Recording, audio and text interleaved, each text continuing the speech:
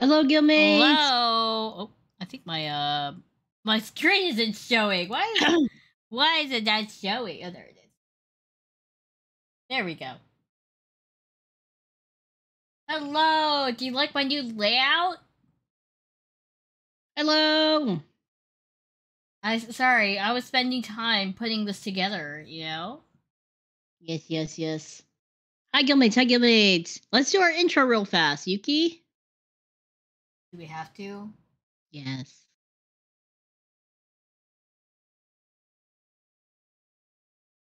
Okay. Go for it. Hello, adventurers. My name is Yuki Astrea. And I'm Yuna Astrea of Duo. Leveling. We are twin adventurer guildmasters here at the Atlas Adventure Guild. And we are excited to adventure with you. Yay! It's a bit small. What is? Maybe you can extend it a tad. You mean the screens? Yeah. Let me see. You're running the overlay, guys. Hold up. Let's get rid of the star here. Hold on. I got this.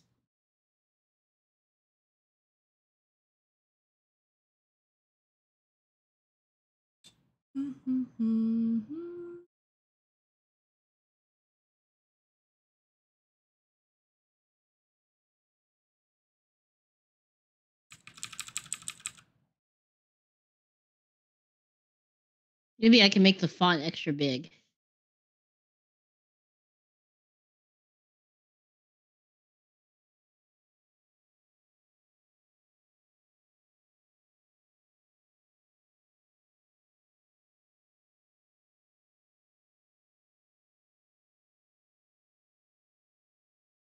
Yeah, you know what? I'll zoom in on page here.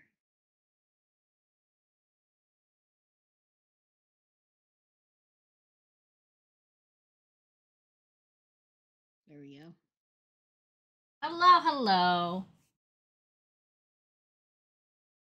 Okay, now let me adjust the labels really quick. You can actually see who is doing what. Okay, Guildmates, hello, welcome. Today we are brainstorming for our TCG, our trading card game. As you know, or some of you may know, that this is a passion project for both Yuki and I. Even before we debuted, we had thought about doing a trading card game, and we had given out to our milestone followers like 1,000, 2,000, something like that. Milestone followers on Twitter, custom trading cards. Can we show a picture? Let me see if I can link it. Wait. I got it. Hold on. I can open the picture. And we had even like obviously what we have now is not the final product. It was a prototype, and it's definitely going to change. So this was from a game that we had designed long time ago in a land far away. And we want to polish it more and make it more something that you guys would play with us. So yeah, we had even printed out hollow TCG cards. We've got our own custom sleeves, fake booster booster pack image, even made by Yuki. Yuki is amazing. So yeah, that's something that we would like to do in the future. So today we are going to be brainstorming our TCG. Now we're gonna work on it in earnest on the side. So we're hoping that with the community's input and other things that we'll be able to make something that everyone will enjoy. Of course, it's probably not going to be super innovative or super amazing like, Pokemon or Yu-Gi-Oh! But I hope it's something that we all can play together and have a fun time with it. Well, let's say hello to a few people while we start here. Also, hello Tyler, hello Ann Sigma, hello Noriboshi. Hi, Corey. Hi, Hermit. Hi, Ancient Arc. Hi, Mino. Hi, ACAB. Hi, Ghost of a Dinosaur. Hi, Kay. Hi, Crook Gamer. Sorry. Hi, Como Miru Mado. Hello. Hello, hello. So yeah, hello. Welcome. Okay, so today Yuna will be taking notes. I will be taking notes, and Yuki will be doing like images and stuff. So she'll, if we're talking about something, maybe she'll doodle a concept for us real fast. It'll be with the mouse, so it's not gonna be very good. Yeah, with a mouse today. Okay. So what we'll do is, hello, Josh.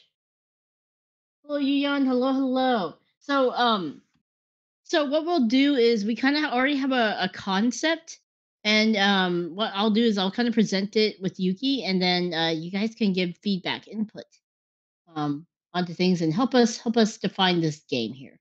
Okay, Yuki, since this is kind of like your baby. Is it my baby? I feel awkward Like saying your it's my baby. baby. Ew. Okay. I want So it. I'm too young to be a mom. it is your baby. Let me open up this Yuki custom card game. Okay. So, I'm going to read off my little task list here. Is that we're going to be making a collectible TCG, and it's going to be a one initially, right? A 1 versus 1 dueling card game, right? So, we're just gonna be doing no movement in the field, moving your game pieces around, just facing off it against each other. We're thinking about having no lands or energy cards in the main deck, and there'll be a side deck, your crystal energy cards, right? Because in our world, mana crystals are very important, right? They amplify your abilities. And we're gonna be having a system where your main hero or units will be facing off against another hero or unit. So you choose one unit to be your vanguard, so to speak, or your leader. And there's gonna be a unit / vanguard hero promotion system. So let's say if you level up your hero to level 3, you can summon level 3 units on the field now. And then we're thinking about doing an inherent skill system where as you promote your units in hero, you have additional bonuses. We're going to be doing elements instead of factions because I think that's a little bit easier, right? So, for example, would be fire, right? And I would be light. And for deciding who wins or loses, we're thinking about going with a point system where you have to take away shields off a giant mana crystal, right? And then your final hit to it determines if you lose. Yeah, so the crystal system would kind of be like Force of Will. I haven't really played Force of Will. I just kind of know it has a crystal system. What we thought about was like Digimon, right? What? EX Digimon system, right? For what? The skill system? For the skill system and for the win loss. Yeah. So it's kind of like the prize cards in Pokemon. You knock out six things and you lose. So it's more like Hearthstone. So Hearthstone has no elements on their crystals. Actually, no. Here, they're not mana crystals, host.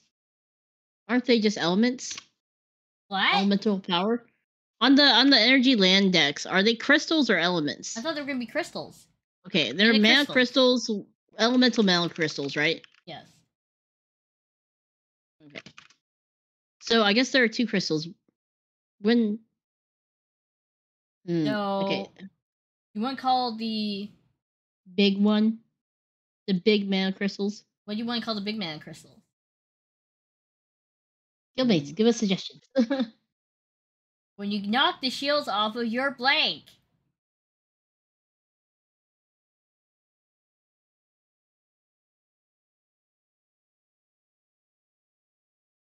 Mana core.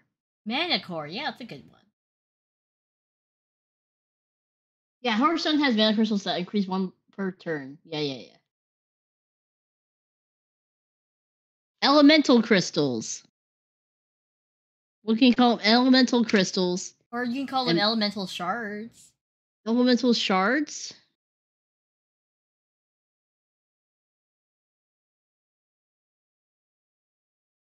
Oh, Hermit suggested a warding crystal. A warding core. Warding crystal. Mana core or warding crystal? Or big mana. I'm gonna put that. I don't think big mana crystal's gonna work. Big mana crystal! The chunker mana crystal. You like shards. Okay, we can do elemental shards. Mm-hmm. For the small deck. For the small deck, yeah. And Sigma suggested that. Nice. Thank you. For the big one, I was thinking either mana core,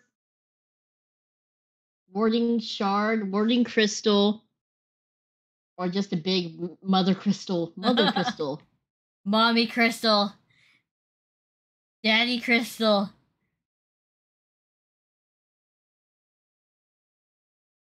Or like great crystal. Right? I'm sorry, Ancient Arc. You know I had to go there. Crystal. Great crystal. Who's up?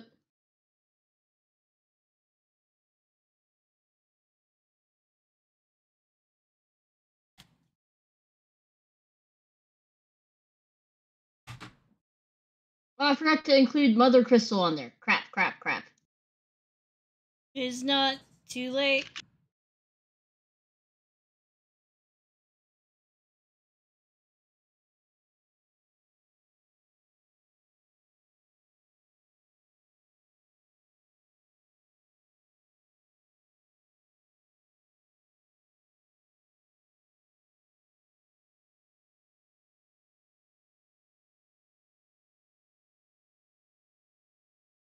Here, let me redo the poll. Oh my god.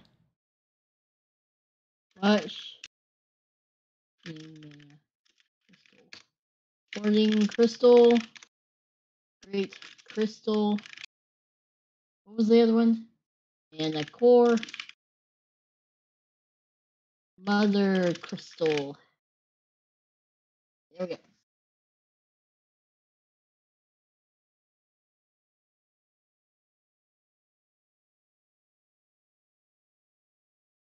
Sorry, go ahead and vote again, guys. So, again, we were kind of thinking that you would have a max of 3 copies per card.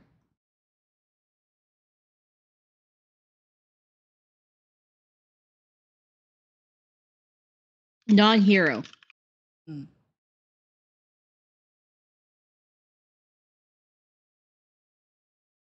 And then deck size and hand size based upon your leader card.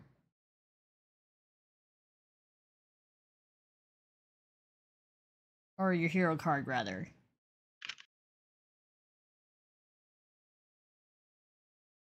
Did you put that the Vanguard / hero must be the same level to summon that level units?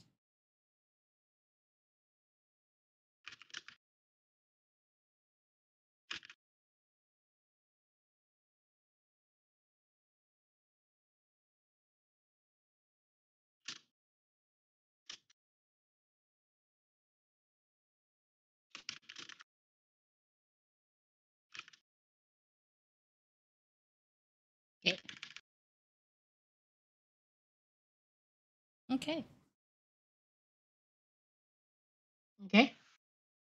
Some other things that we brainstormed. Well, how do you level up your hero?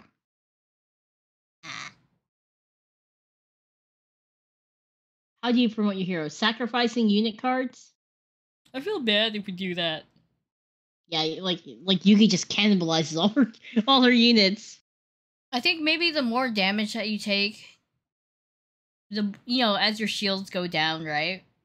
It unlocks like, oh, you can now promote your hero to level blah blah blah. Kind of like White Schwartz, right? So it gives you a catch-up mechanic that way.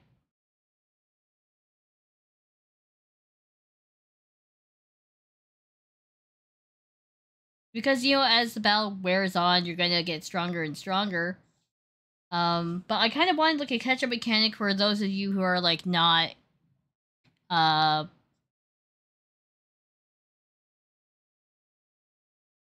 maybe you can do what Vanguard does and promote based on grade. Great.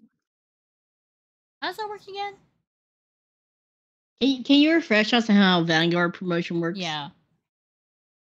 I've actually never played Vanguard. So, I know Fire Emblem Fire Emblem Side, you had a card, you could just place it on top. But you had to pay a cost in order to promote it. You can ride a unit once per turn.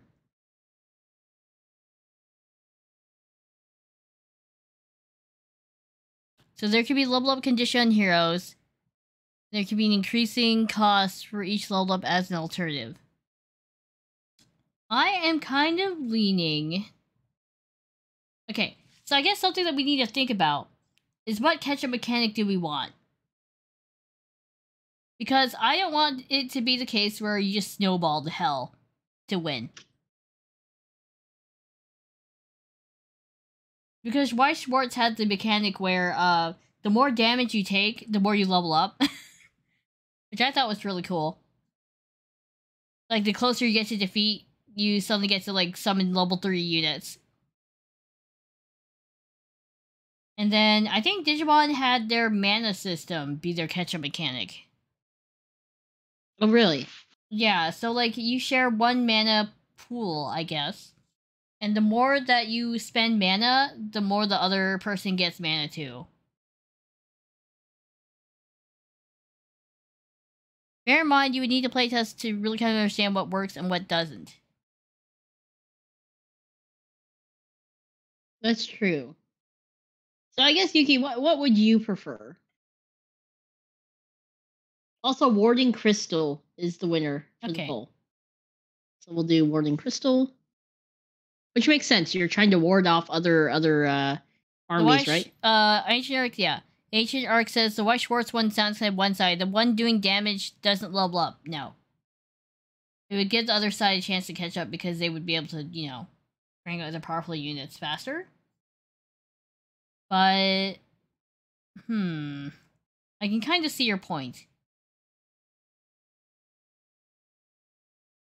Guildmates, what other systems do you think we should do?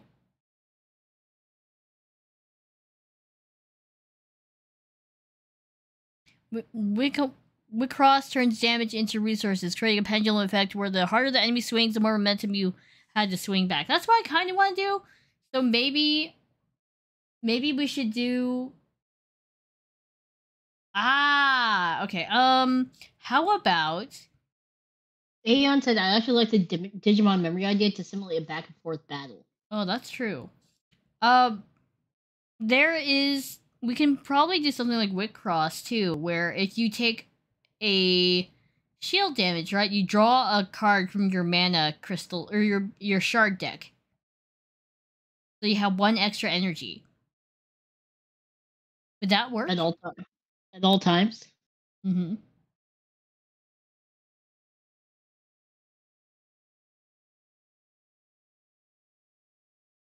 That could be an option. So why don't I put like a question mark? So catch-up mechanics, damage to crystal, warding crystal, opponent, your person receiving damage, victim receives extra. Draws a shard. Yeah.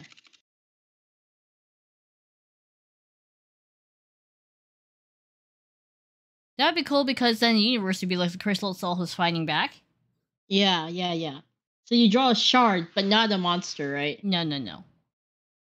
just a shard. And it's like you pick up pieces of the crystal and you just lob it back at them. Yeah. So basically, what's gonna happen, I think, is you know how they have like cards as counters, as your like tokens for your shield, right? So I'm thinking that maybe like you take whatever number is gonna be your shields from the shard deck and you place them face down to indicate how many, you know, counter hits or whatever thingy bobby. You know what I mean, right? Mm-hmm. And then so you just take it at your turn. And then I was also thinking that some mana shards can be special, where they have a power that's activatable if you have it as your warding crystal. So let's say if you take damage and then you draw the shard, right? And it has like a little symbol at the top, and it like gives you an extra bonus because it's somehow made its way into your warding crystal area. Again, welcome. You're not late. So what do you think of that, Yuna? So, I do like Hermit. The bonus. I think the bonus can't be too much for those. This is already very luck based, and you can only have a limit of how many of those special warning cards, crystal shards that you get, right?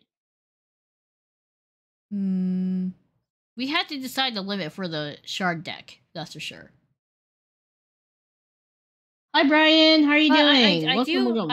I do kind of like it because it gives you like a little buff besides getting some extra mana. Yeah, security trigger, shield trigger kind of. Yeah. I do like that. So can you put that down, please? Okay. Okay, so wait. Do a shield trigger effect on shards drawn from mana or from the warding crystal.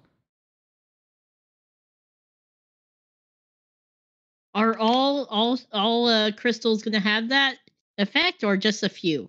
Okay, so no. Okay, only a few certain types of cards, right? Certain types of crystals, right? And we would have to figure out which goes to what. They can have different effects. Like fire, if you have it in your warning deck, can give you plus 100 power on your next turn or whatever.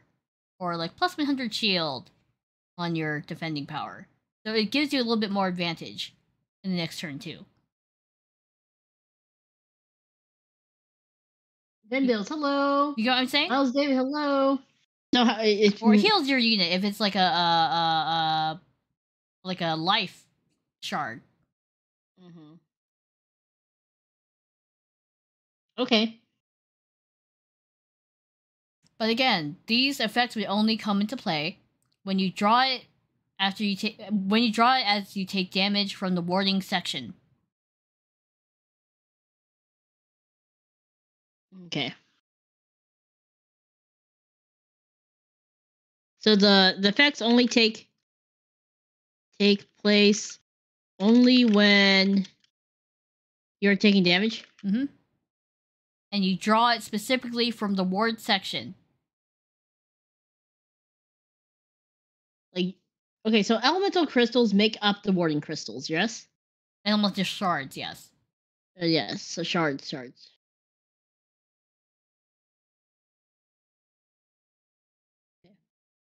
Elemental shards. Okay.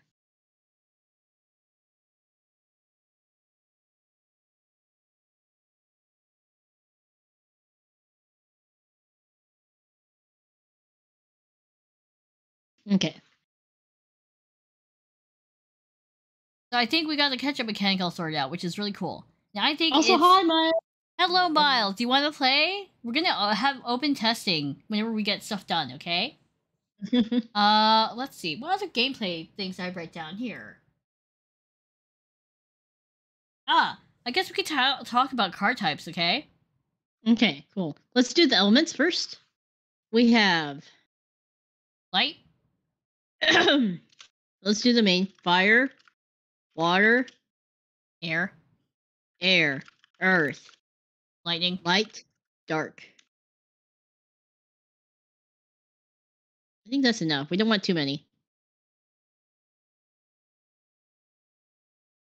And then we can add more as we go. What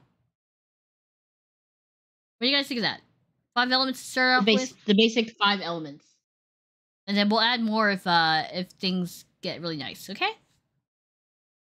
Oh, we can... Ancient Arc was talking about the playing phase. Yeah. So, play... Phases. Ooh, play... Phases. So, Ancient Arc said... Would the phases be sort of like draw card, main phase 1, combat, main phase 2, crystal shards, end? So it would be draw a card. Okay. Card. And then, do we want... Should we place a unit restriction on how many units you can summon per turn?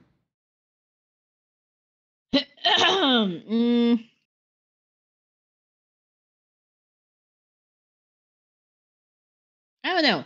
Guildmates, how do you feel about unit restrictions as far as placements? Like, should you only be able to place 1 unit per turn or not?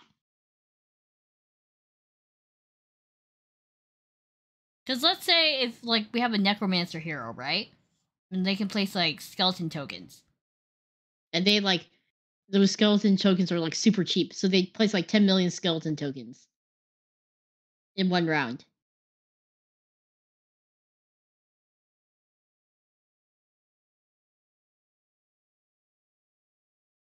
Because that could be like disastrous. Yeah, because then you can create a stall. Unless you really nerf those skeleton tokens. Tyler said maybe 1 unit per turn unless they have an effect that allows more than 1 unit to be brought out.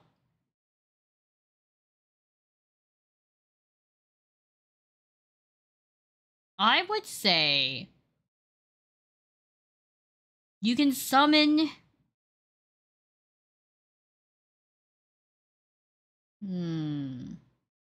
Because if...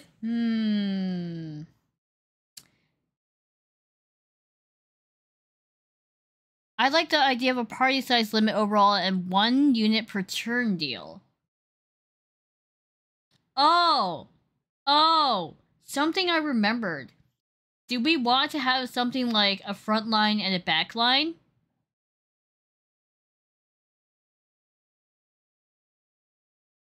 I guess, what games have a front line and back line, and how does that handle? Fire Emblem Cypher. Okay. So basically you place your main lord in the front line, right? And they have 2 other cards that can go beside them. And then there's 3 units in the back line, right? And they can do support actions. The people in the... And, let's see.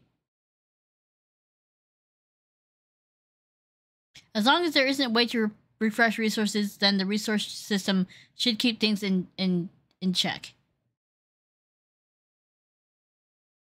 Vanguard has, and back units can only boost. That's what I was kind of thinking, is that your rear guard can boost your frontliners. But what happens when your frontliners go? Do your rear guards, can they even attack? Your rear guards are going to have to move up to the front. You know what I mean? So it's like a forced march kind of thing. It's like a forced march mechanic. Where if all your frontliners get wiped out, you move your backliners up front.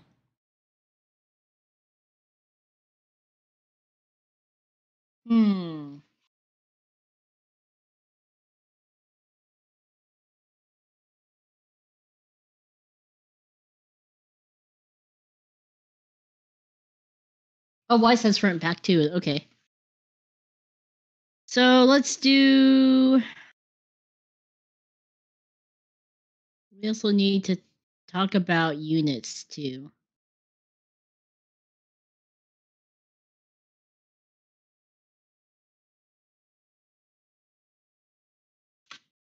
You could say can be placed in either the front line or... So do you want front line, back line? I do. I kind of do.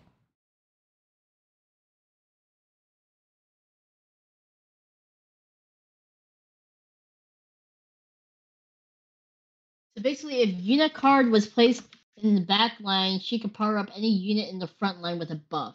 Yes, but if she was placed in the front line, she could just smack the shit out of people. Ah, okay. And this way you can have different units that do different ranges. Like, let's say if you put me in front, right? I can only attack the front line, right? Right. But if you put Yuna in front, she can attack both the front line and the back line. Oh. But I'm weaker. Yes. Like, as far as, like, less HP. Yes, and then you can have units that can only, like, if they're put in the front line, they can only attack the back line, for instance. Like, archers who don't... Like, archers, pretty much, right? Like, archers in Fire Emblem. What do you think of that? Okay. That is a possibility, yes. Okay, so put down, rear guard units are used for support. Vanguard... Wait... Would we be rear guard or vanguard, or are we going frontline, backline? You want frontline or backline, or rear guard, vanguard?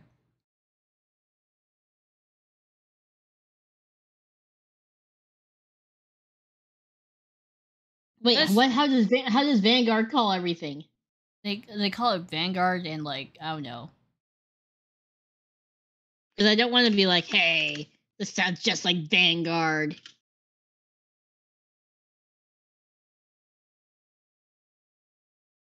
And I think we'll have a 6 or 8 unit limit on the playing field.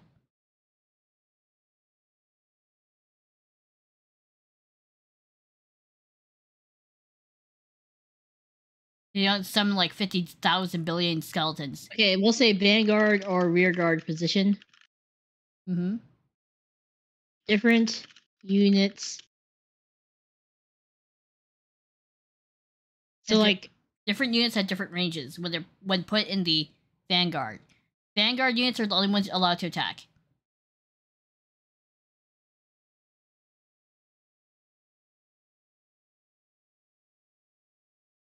So back can only buff?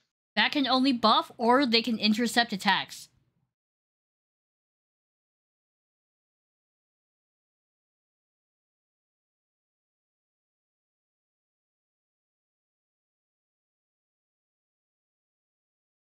Yeah, they can buff, intercept, or redirect. There we go. 6 is the most.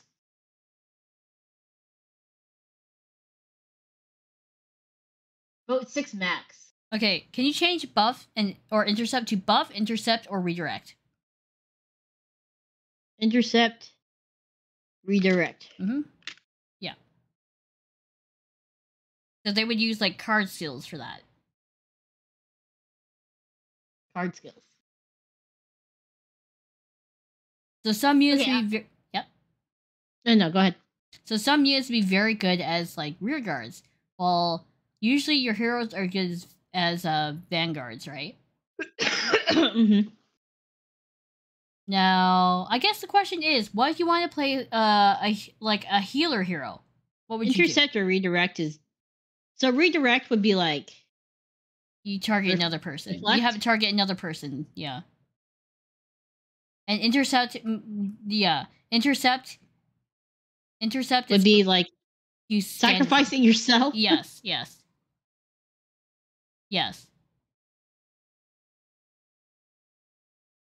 So, I think... So, let's say if you played a healer hero, and you would have to be placed in the vanguard, right? Because you had to lead your army. I guess we could have, like, different mechanics, so when they attack, they heal. Mm-hmm. They do healing damage. I don't think we're gonna have 12 total units. I think 3 in the front and 3 in the back are good, or do you want to do 4 in the front and 4 in the back?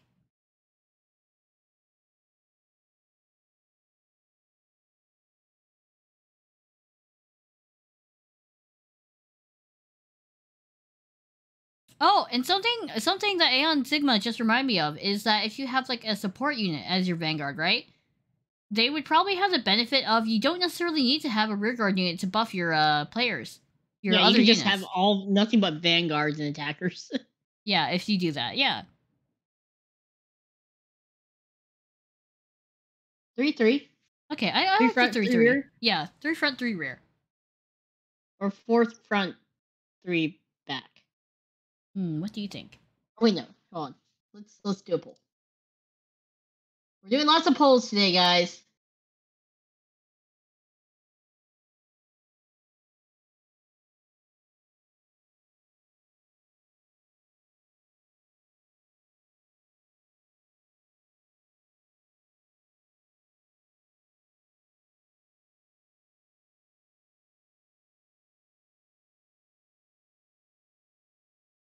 We do 3-3 first. And if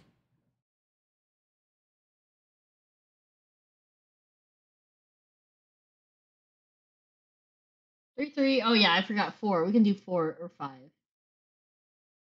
you mean 4-3? No, like 4.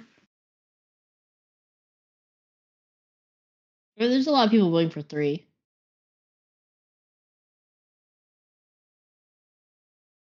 So everyone's saying 3-3 would be a good start, like 3 front, 3 back.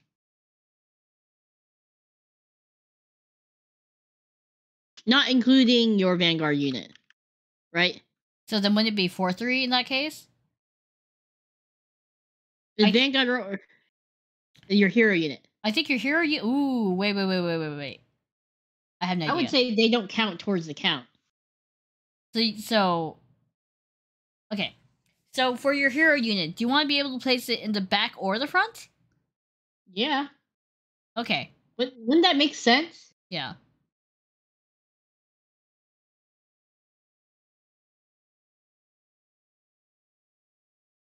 Like, cause like, if we had a hero unit that was like the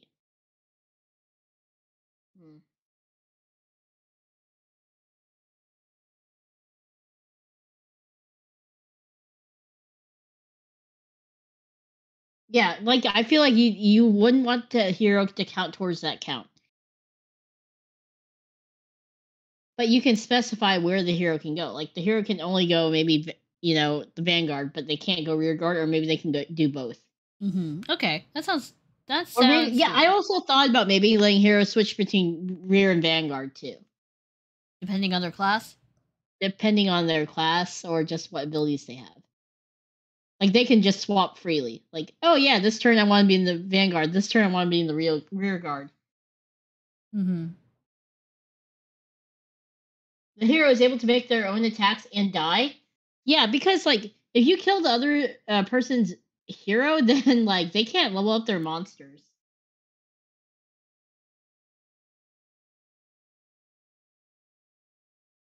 So the hero unit can be the center of the formation that counts as both, or you have to choose from the start of the match? Question mark. Or are they more just to use spells? That's a good question. I still think the hero is definitely not going to count towards the card count. Yeah, okay.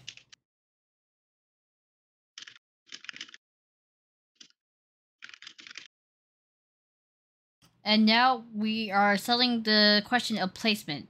Should we be able to have the hero be placed in the front and the rear guard? Front or, not and.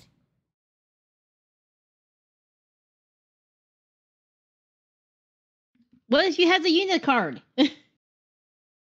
I can fight front and back. Then what? I thought only if you were placed in vanguard then you can attack. So like, I can only decide like, oh, do I want to start from the back or do I want to start from the front and I'm stuck there? I think that would make sense, yeah. Because, okay, the thing that I foresee an issue is if you decide to play your unit in the back, you can just place a shit ton of shit in the front and stall people out.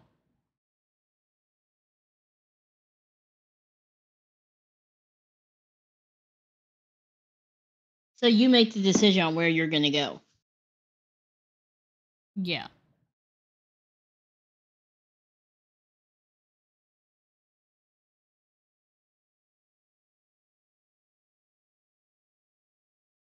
Or you'd just be able to swap the hero spot once per turn.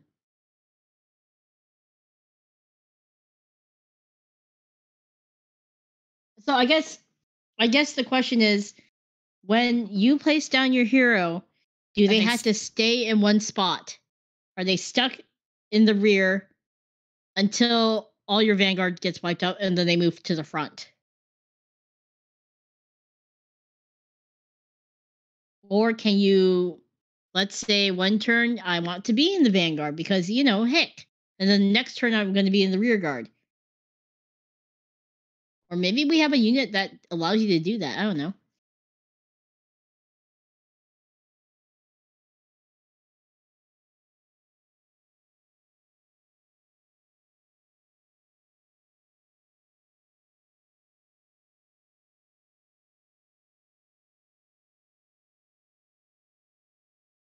Zaya does bring up a good point. That you can have that be a class feature, is where they are able to flip-flop once per turn. For a class feature. They won't need to doodle how the layout would look like. Okay. The card layout, like formations. You mean the play zone? Yes. Okay, so I'm leaning towards... Include the crystal. I am leaning towards... Hi, nerd! At the beginning of the match, you decide if they are going to be up in the front or in the back. They're stuck there.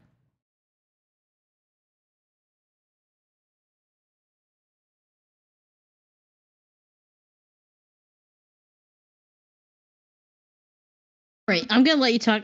The bathroom calls for me. I'll be right back.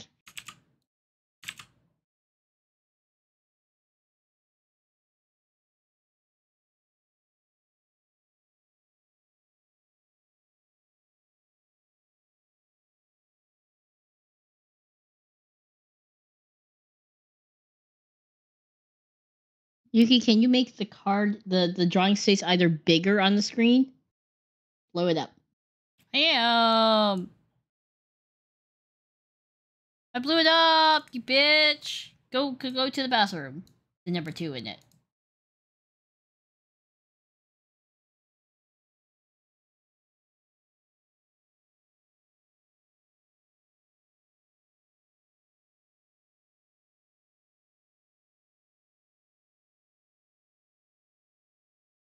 Yeah, that's what I'm thinking.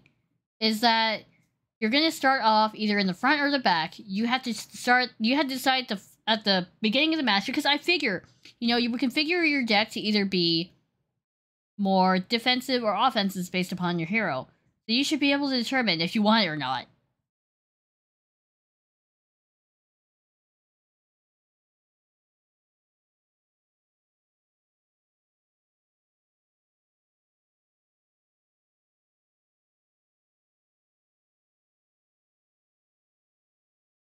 Sorry, I'm like busy making the playmat, so hold on.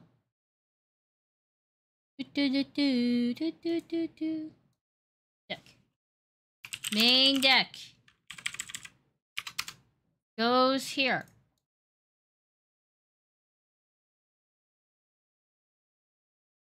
Okay. Main deck. And then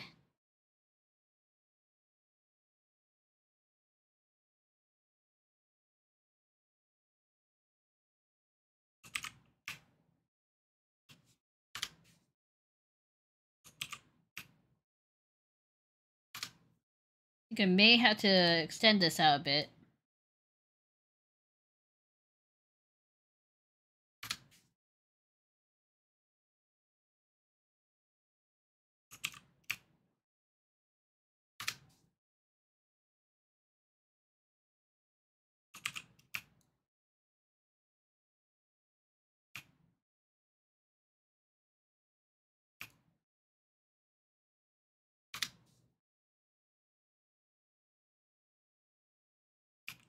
Forward. Pistol.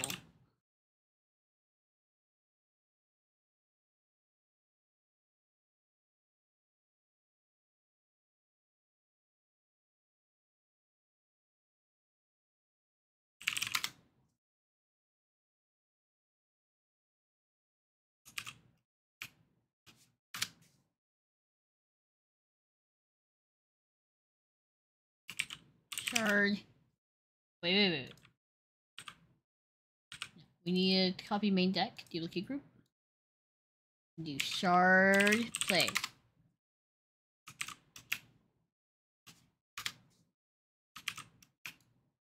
Nope.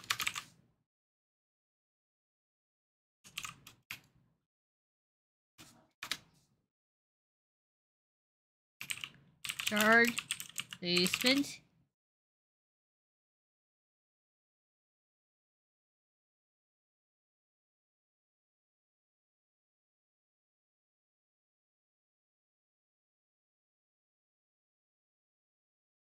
Alright, I'm back. Sorry. You know what, Yuki? I just realized in our lore video, didn't we specify what the crystals were called? Fuck, did we? We might have. Go look. Let me look it up.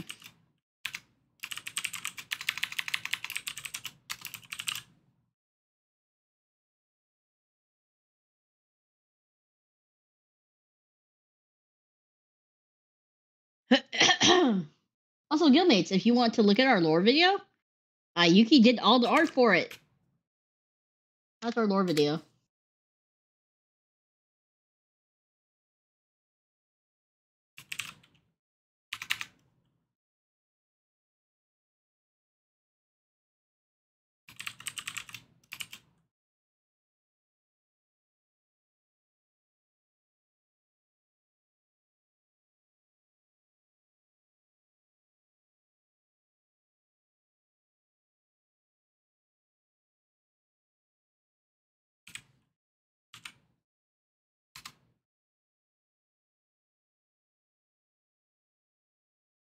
What are the guildmates saying?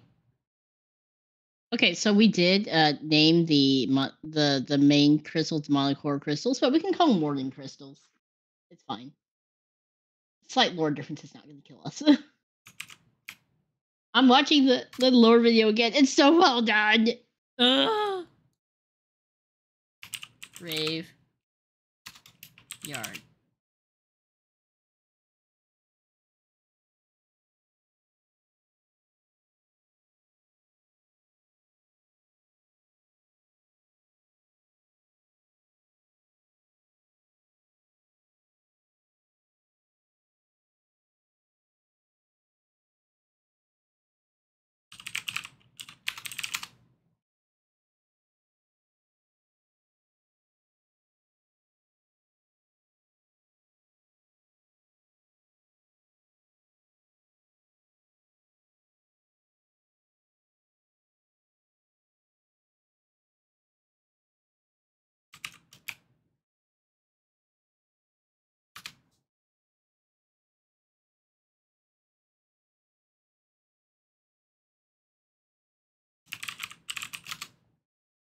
Yes, Yuki did all the art. Oh, hello, Blue. Hello. See. Yes, Yuki did all the art. She did great. She was like slaving away. I felt so bad. Yeah, you fucker.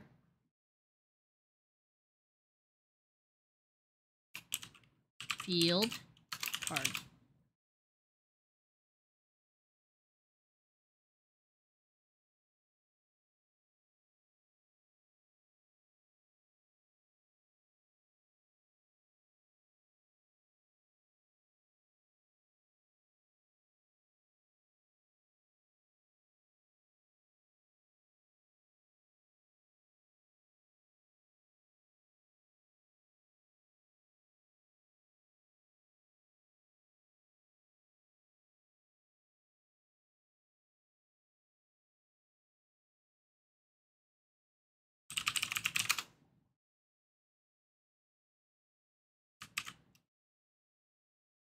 What are people saying about the Vanguard movement? Oh shit! I wasn't even paying attention.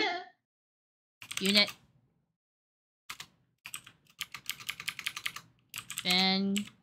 Unit.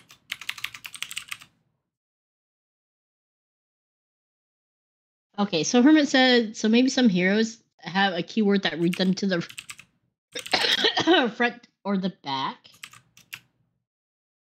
Or some might have an ability to flip-flop. I think that's good. So we're going to make it, you either belong in the front or the back. And then If you have a special keyword to make you flip-flop, so be it.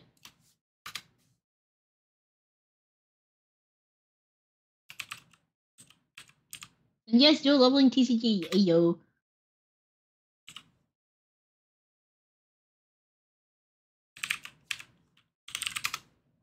Or maybe we have some non-hero units that have the keywords unlocked in the ship enemy positions, allowing them to pull a hiding hero to the front, or maybe take out a pesky buffer in the back. See? Bounce, get over here! Yeah, see? That'd be fun.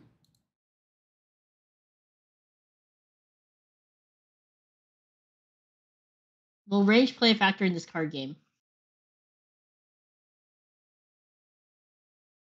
Who can Vanguards attack? What the Vanguards can attack depends on their attack range. If you place Yuna in the front lines, for example, if you place Yuna as a Vanguard card, right? Because rearguard cards are mainly supposed to... Buff, and support. Yes. And as a mage, I'd be able to attack both the front and the back. Yes. But my health might be shit. I'm a glass cannon.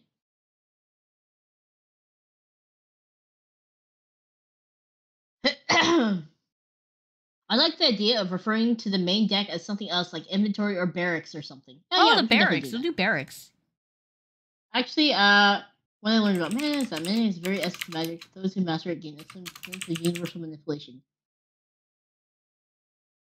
Back when MTG called the deck a library because it was supposed to be where a planeswalker stored their spells. Oh.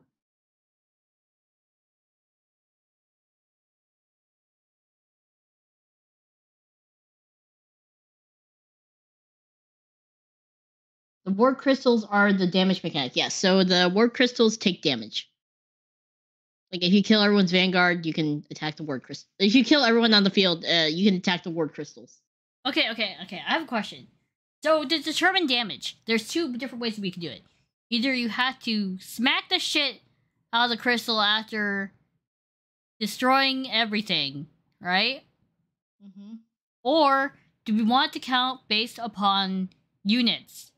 Like, let's say I take out 5 units in the back, or 5 units in the front. 2 in the front, 2 in the back, right?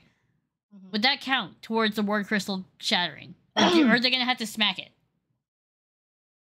Great question.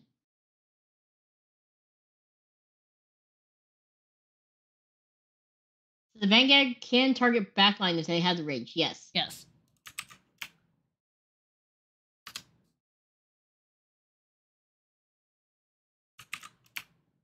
Kimberly, hello.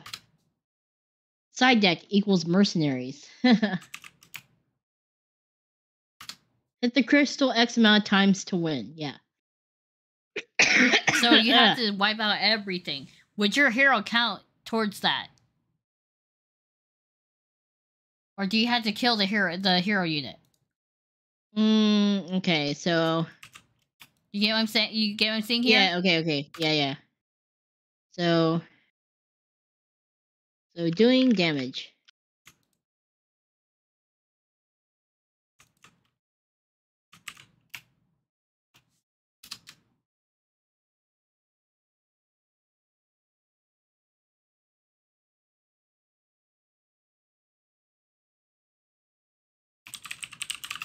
So that's a good question. How does Digimon handle stuff? Because I know some games, they allow you to still hit like the life point area or the crystal area, even if you have monsters in the field. You can just like go ahead and attack.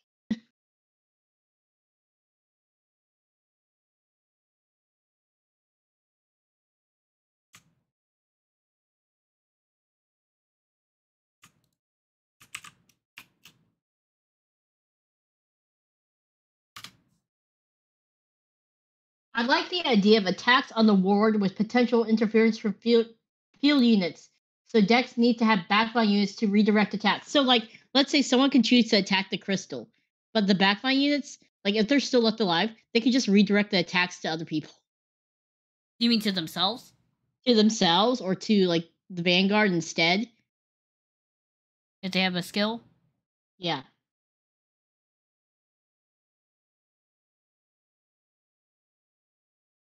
I kind of like that idea. But there's the issue of what if you don't have enough rearguard units to do that?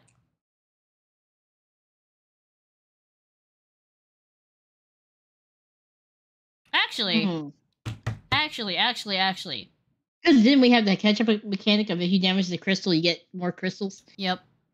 Also, I do like the fact that rearguards can intercept attacks on the ward crystals, or on Vanguard units or whatever, or other units. Would Vanguard units be able to defend against crystal attacks? Or would they not be able to because they are stuck in attack mode?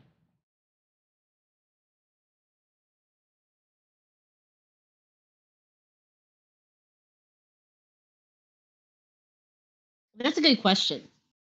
They're stuck. Yeah, I would say they're stuck. Only rearguards can defend the crystals. So rearguards are the only ones allowed to redirect attacks. That makes sense.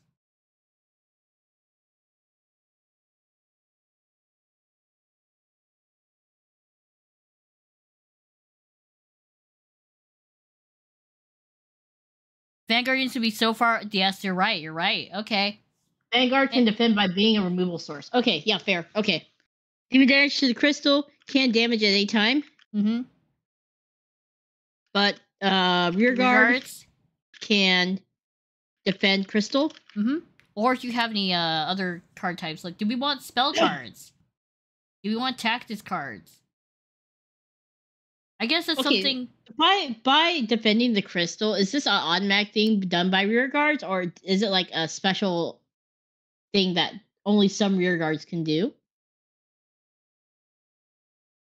I think that any rearguard unit should be able to sacrifice themselves. That's fair. Regardless. Only some, Zeta said.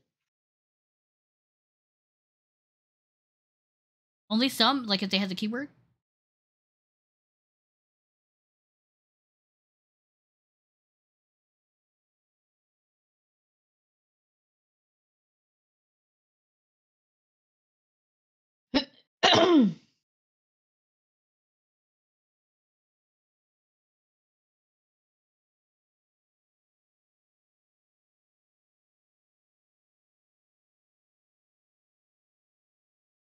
Only some, because you can make like healers who don't need to do that. Or defenders who can.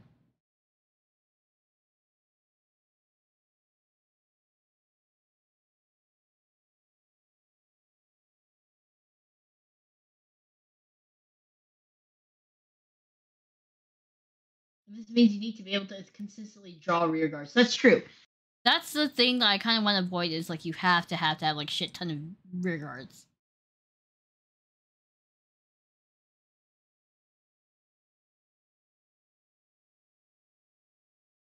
Zeta said, try to make it so that way everyone can defend, but do it in different ways. So all of rearguard can defend. Mm-hmm. But they do it in different ways?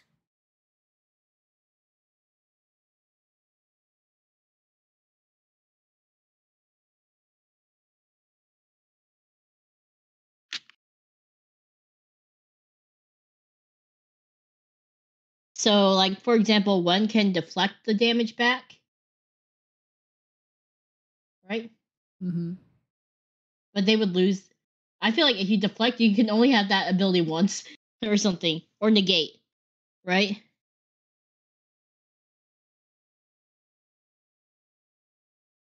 I don't know. Should we have the ability to deflect damage back?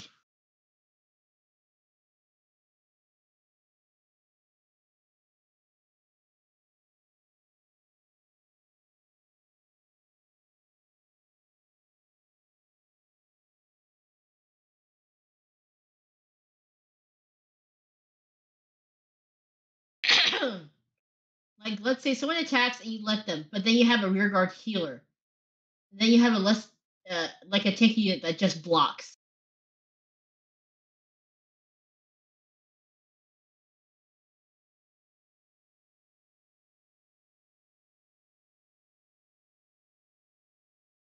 Make rearguards have a blocker skill.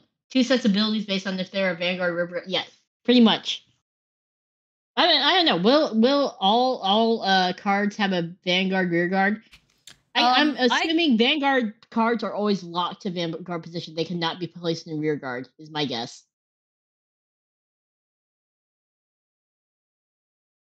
I'm kind of under the opinion that unless they have a special skill that allows them to switch, the cards will more or less be locked to Vanguard or Rearguard, because we also have to think about card real estate on the actual card themselves. We don't want it to be so overflowed with text that you can't read shit.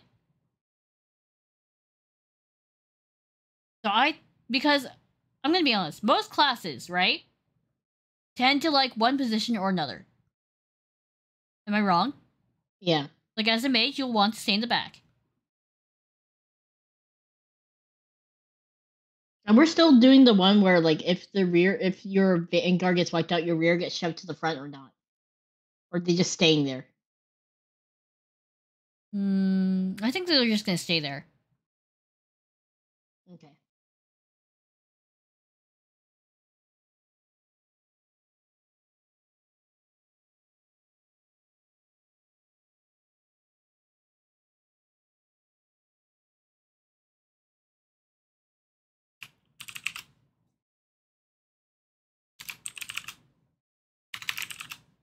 So there's gonna be no forced march mechanic where you have to like put everyone in the front.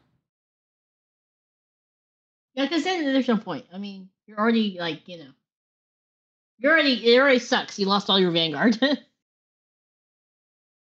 Also, Brandon, hello. Glad you could stop by. Also, to be honest, right? If you had no fucking Vanguard, wouldn't the people be able to attack anyways because there's no one in front? They can just attack the rear guard. Yeah, so there's no point in making them go move up to the front. You're right. You just can't attack them back. Yeah. Unless you move them to the front.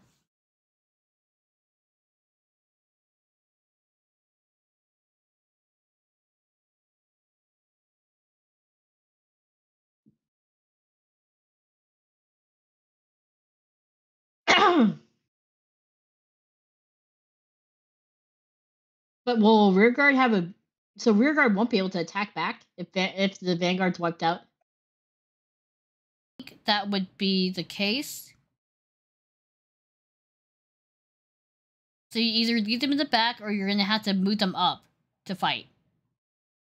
So are they gonna have also fighting mechanics too? You can move them up. They wouldn't have any. Okay, here's what I think. Right, if they have attack stats, right, that's what's going to be used if they're placed in the Vanguard. Right?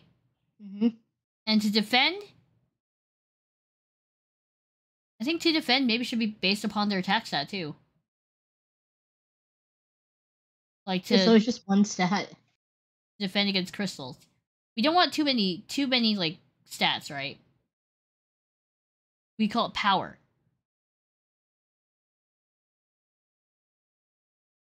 So defenders would have like a normal attack. Wouldn't that make me fucking broken? Oh, that's right. Okay, you're right. We do have to have defense stat. My bad. My bad. You, we broken. Never mind.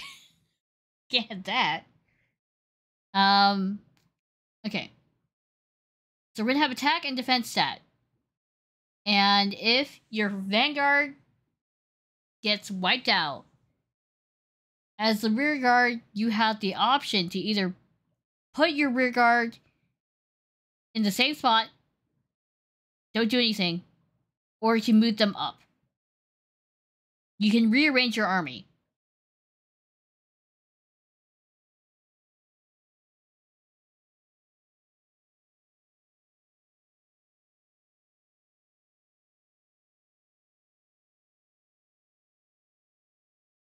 Also put down what element they are.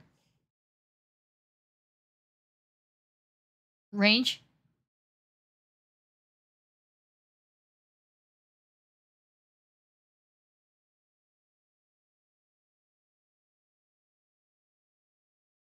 So, like, units. So if all of Vanguard is wiped out, Mm-hmm. rear guard can move forward, or they can stay in the back. Mm-hmm. Okay, vanguards are always going to use their attack stat. Rear guards are always going to use their defense stat. Okay.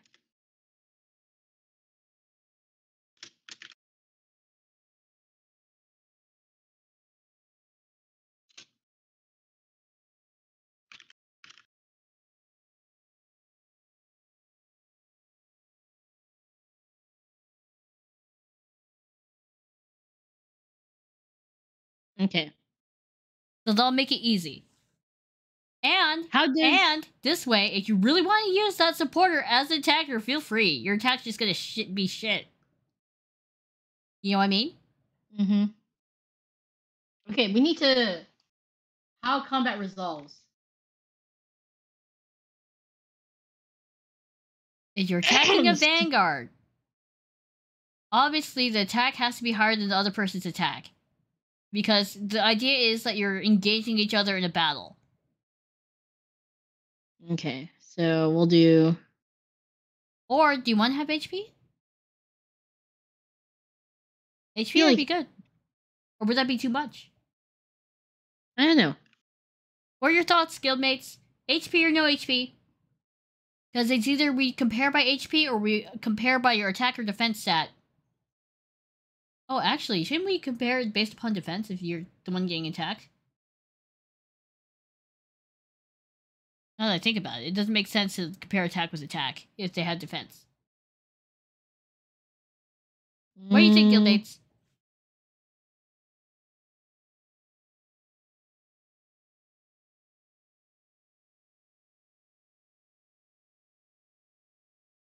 So if we do HP though, like, it's like they do 10 damage and you have 90 HP left. Because then that would require tokens. Yeah, that would require tokens.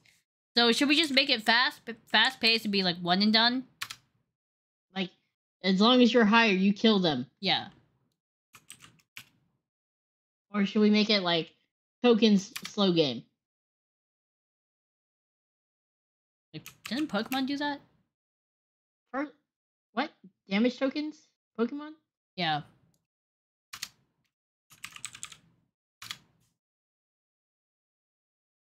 Where it's like the Pokemon have HP and you have to just chip them away.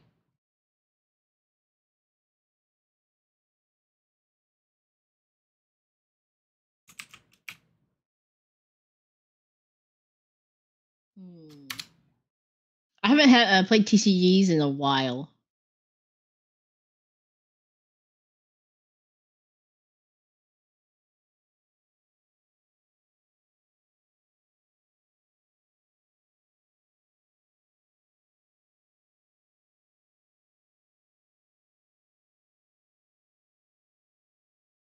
I'm looking up stuff.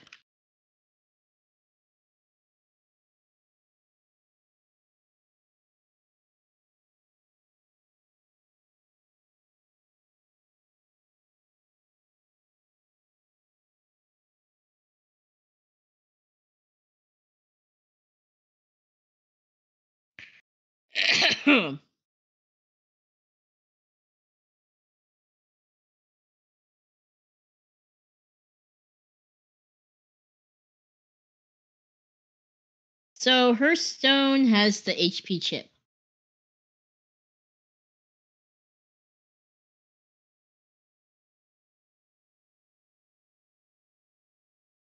I forgot, does Yu-Gi-Oh! Is it HP chip or is it one and done? How about Digimon? How does that handle?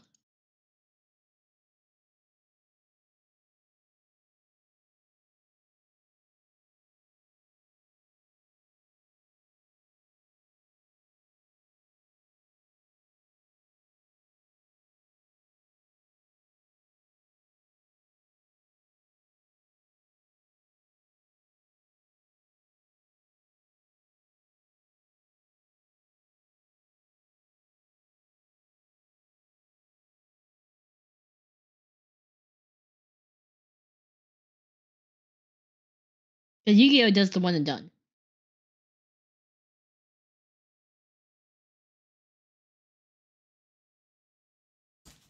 Okay, so I think Digimon's one and done because I'm looking at the card, and it's like 14,000 DP.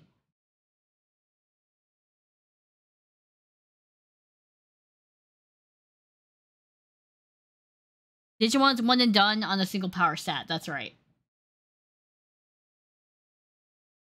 See, I like chip, but I don't like dealing with tokens.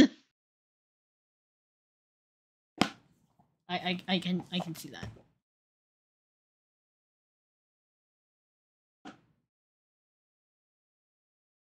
So let me do a poll.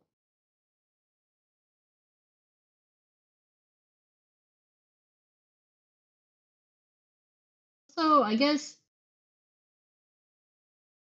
people said 4 front, 4 rear. It said 3 front, 3 rear. It was like really close. 4 front, 3 rear. 4 front, 4 rear.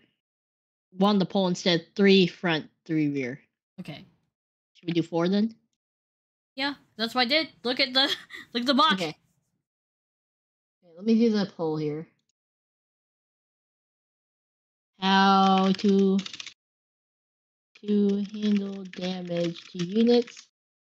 1 and done. Fire, attack, kills.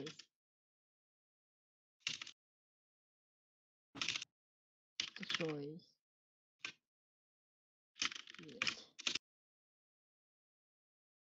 Unit. Chip damage. Take damage. What? Tokens. Use tokens.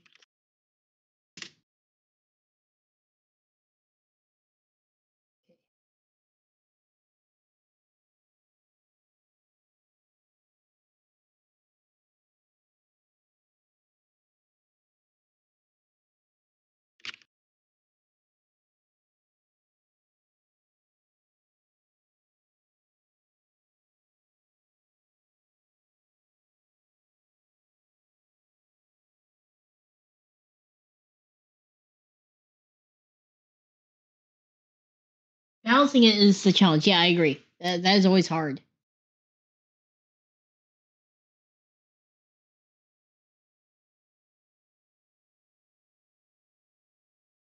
Also, Yuki, do we have background music play?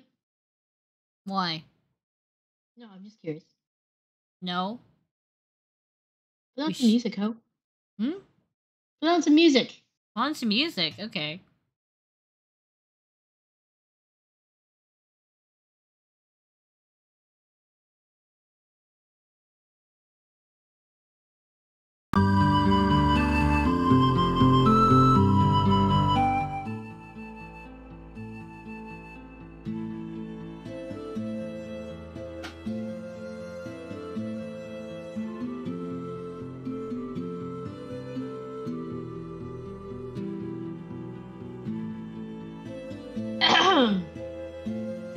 Oh, it's really close battle. Yeah, personally, I like chip damage, but I hate dealing with tokens. It depends on if we're going to be mainly playing like physical or not, you know? Hi, Corey. This is easier to do chip damage online, probably.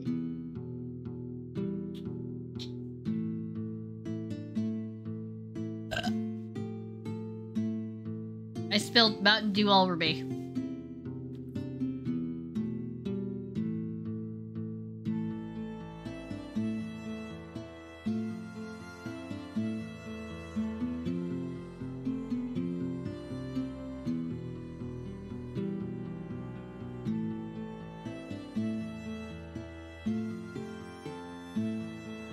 You like the music? Xeon did it. Really good. Oh, they're thinking 1 and done. Okay. Simpler. So whoever has the higher attack power? Mm-hmm. Okay, it's... Okay. Do we do... If you're attacking a Vanguard unit, it's their attack power? And Rearguard is their defense power? Or should we just do... Attack versus defense for everything?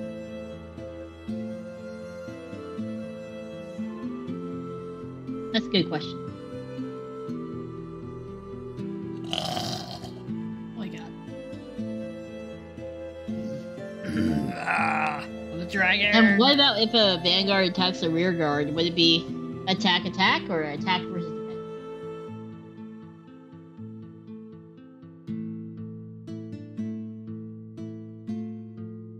Hi Rex. Or for Pedro.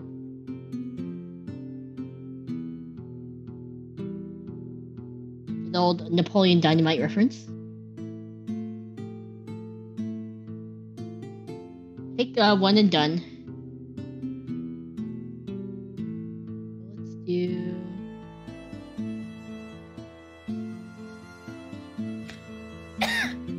Ugh.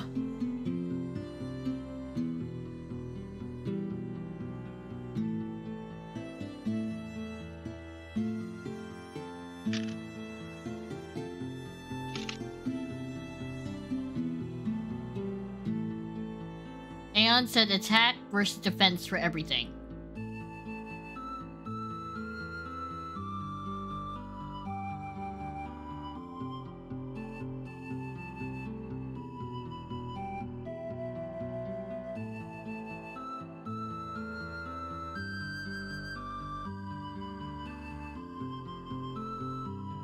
Let me see.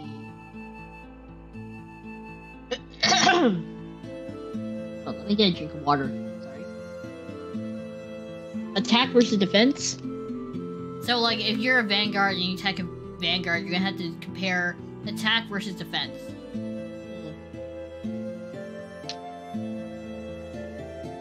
And then if you attack a rear guard, it's attack versus defense for that too. But rear guards have the advantage of they can intercept or redirect and shit.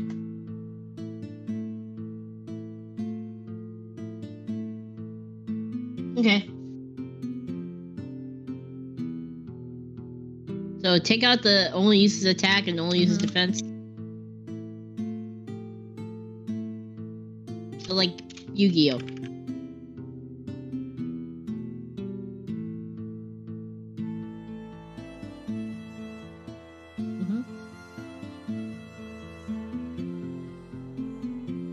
Okay. And how does the hero unit level up?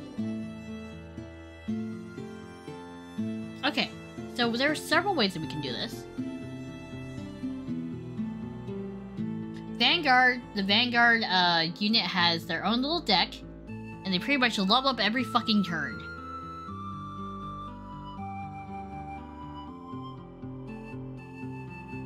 Right? So it's like ensured that you don't have to search for that Vanguard's promotion. Whereas I think The most... hero that you're talking about? Yeah, the hero unit. And then for other games, I think you have to search for the promotion. Also, hi John. Hi Zeta. LR does level up by making you complete some mini quest. That's kind of cool. What's Kind of on LOR? theme. What's LOR? Like, what type of mini quest? Like, can you give us examples? I mean, that would totally be on theme, but yeah. What, kill 5 peons? I know, like, some make you sacrifice units. John, happy birthday! Sorry, happy belated birthday. Happy birthday! Belated.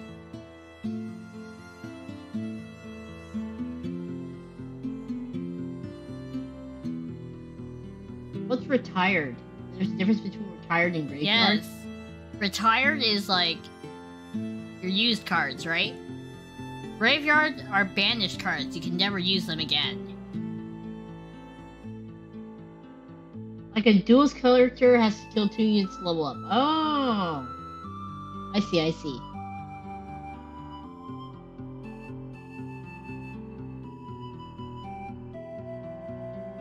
Or like a mage unit would have to have 5 shards or some shit, right?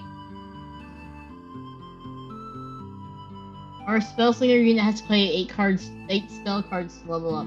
Okay, okay.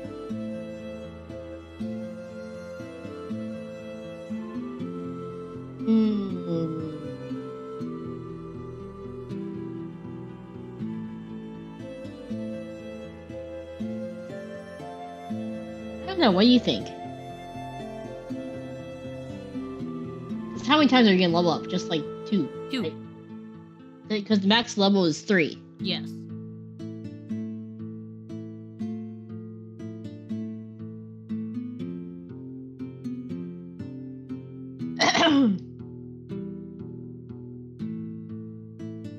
Someone asked what if you can just draw EXP cards?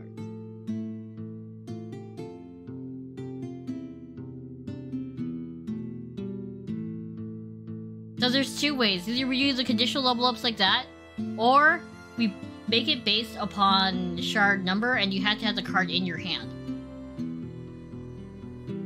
Right? Define shard number, like you have to have 3 shards and sacrifice it? Yeah.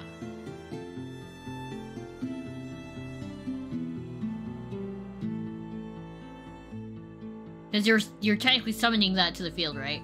Like Yu-Gi-Oh!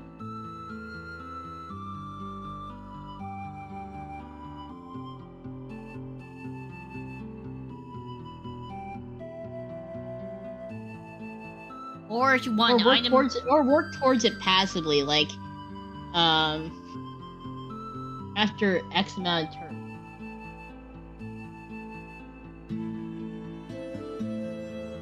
That's hard. Or you can have an item that makes you level up, I don't know.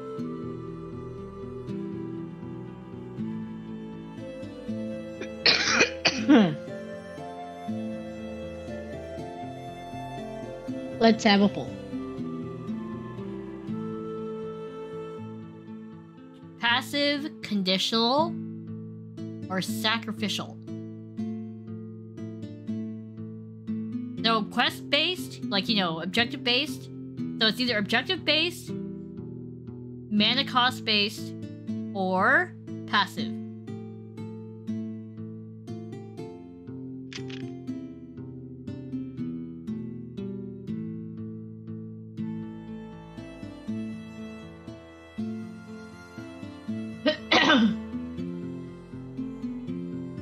Remember, your hero would be the main one leveling up, I think. Yeah, so really only you need to level up the main one.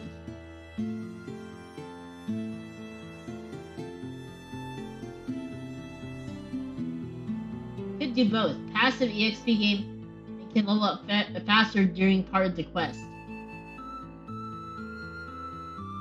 Oh, there is the issue of what if you suddenly get, like, too many level 2s in your hand, you'll have a base unit.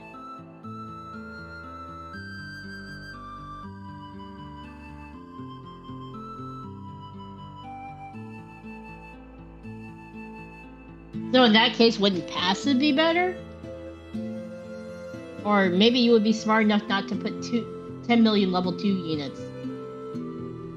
Like, it's on you to build your deck. That is true.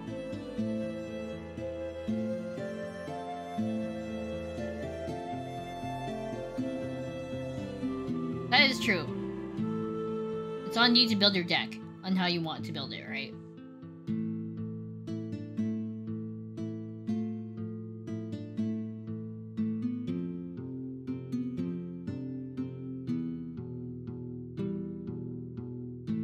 Also, did we decide on summon limit at all?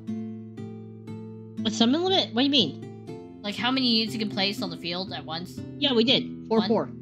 No. Oh. In one turn. I think we decided 1, right? I think... Yeah, one card per turn. Pretty sure we did.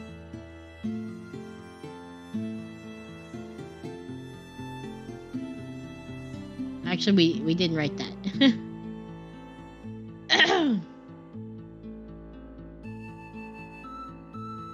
Conditional objective quest.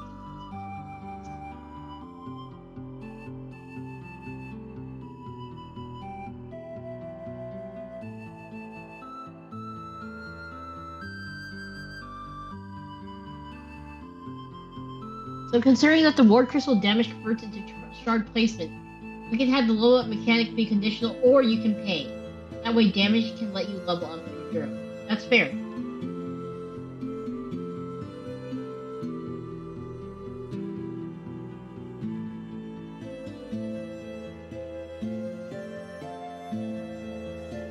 Because otherwise you don't have a way to really, like, if if your condition to level up is like destroy 3 heroes, not 3 heroes, 3 units, and you're losing, there's no way.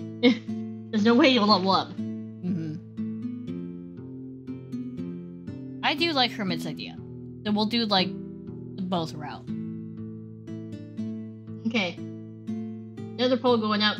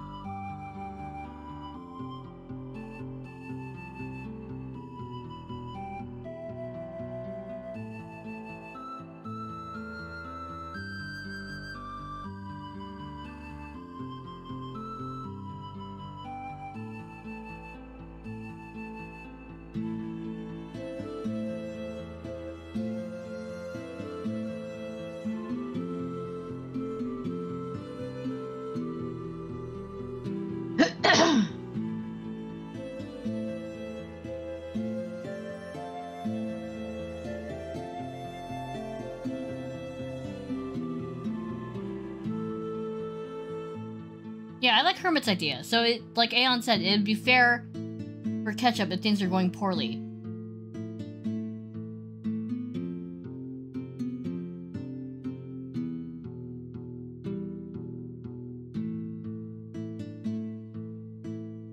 How many units can be placed on the field per turn? So if you have enough mana to place it, you can place it.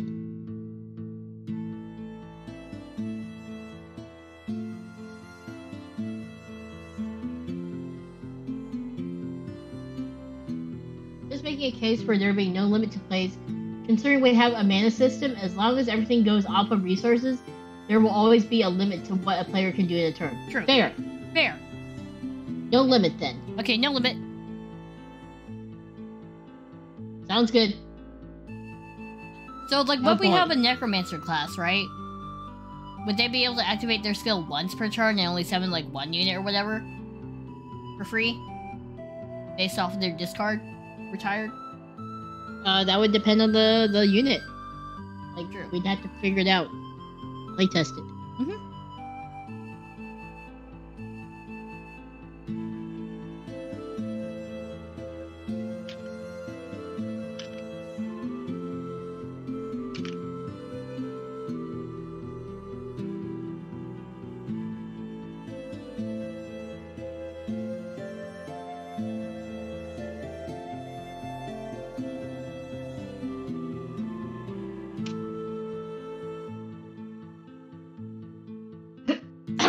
Oh, Necromancer, someone had an idea. Could it depend on how many died on the turn before? Oh, that'd be hilarious. It would depend what's in your retired. Yeah. If we did a Necromancer unit, that'd be interesting. That'd be cool.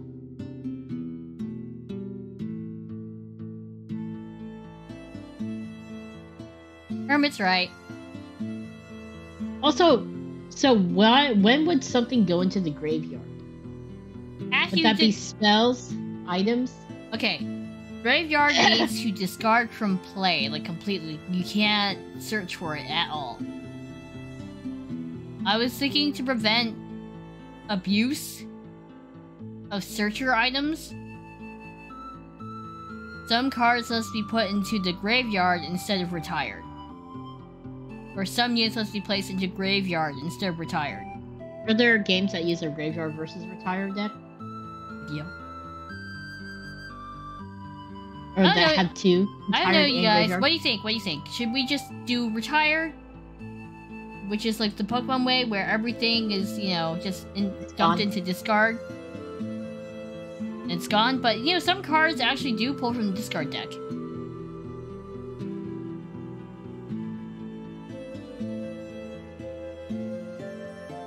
So I guess that's another poll to do. Should we have 2 graveyards, kind of thing? Because, like, let's say that I'm a healer. I can revive a character, right? I would pull it from the retired instead of graveyard. Graveyard means like you cannot revive them. Oh, Void's a good one. Instead of calling graveyard. So graveyard and then Void.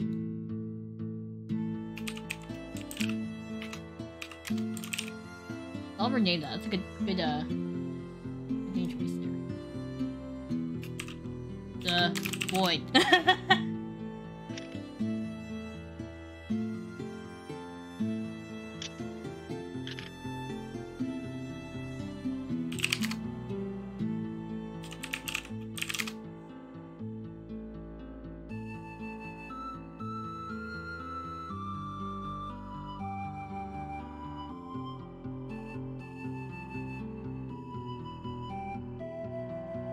Neffy, thank you. So yeah, let me know what you guys think. Should we have basically 2 graveyards? One where you can get discards from, like, you know, for searchers and shit. And then another where you can't do shit with it, like you can't even search it. Yeah, we're curious. We want to know. Because I can understand where Seekers would be really annoying. Because in Pokemon, right, I had the issue where people just throw great balls like no tomorrow and just search their fucking deck.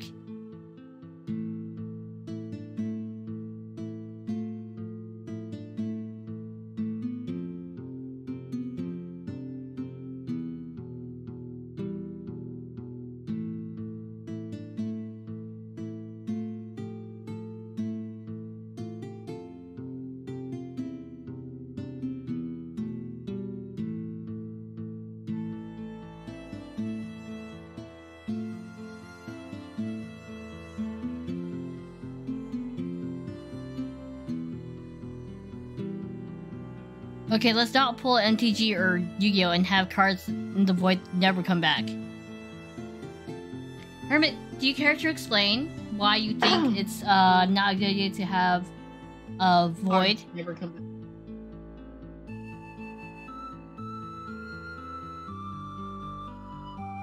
Yeah.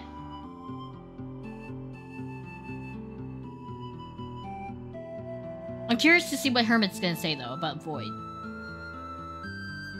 I am now.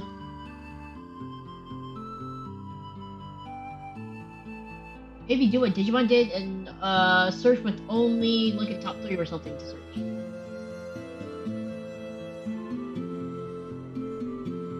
Yeah, the reason why I would want to do the void is so you can't fucking abuse your healer's power or something, right? Because we're gonna have healers. Or like some sort of rezzing mechanic, right? Where you just keep rezzing from the graveyard every fucking turn. Like rezzing the strong monster back and forth. Yeah. And the strong monster goes to die. Okay, I use my reds. So like we can have some conditionals where like if this unit dies, it must go into the void.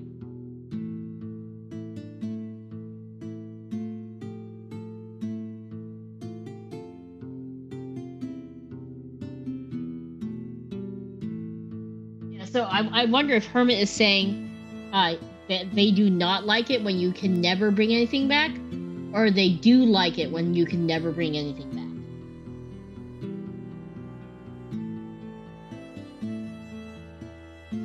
Actually, but 93% are saying retired and void.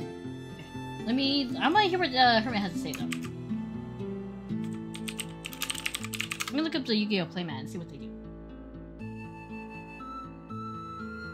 So Yu-Gi-Oh! Had the graveyard, which was supposed to be the end-all be-all. Yeah, that's fair.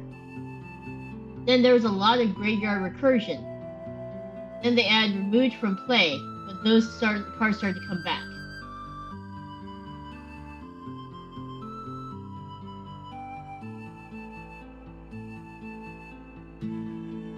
So, like, Yu-Gi-Oh! Would do a lot of take-backsies where, like, oh, this card can only go to the void. Nah, it's okay. They can go to the graveyard. And come back. That type of thing.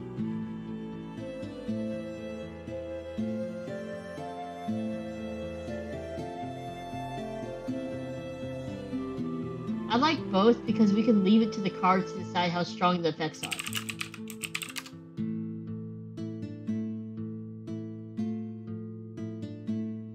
Set limits on resin due to breakdown of Aether.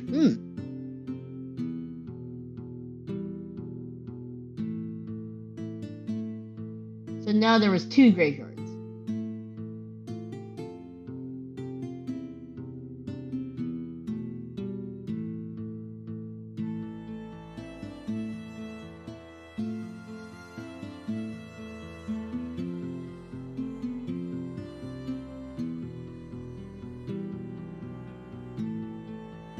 Oh, there is no final. This card is gone. I see. Yeah, in our game, if it gets sent to the void, you cannot res it or bring it back or anything. It is dead. It's in the black hole. Okay, so Yu-Gi-Oh! Had the issue of there was no void. There was just 2 graveyards, and you could pull from both of them. Okay. Yep, void is gonzo.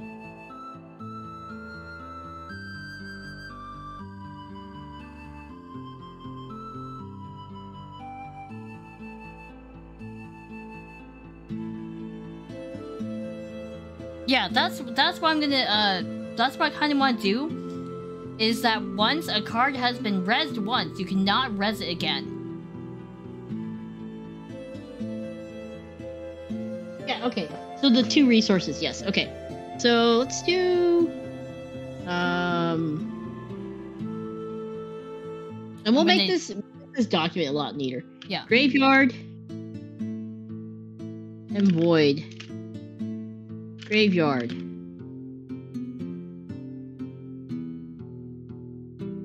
Cards sent here can be reused.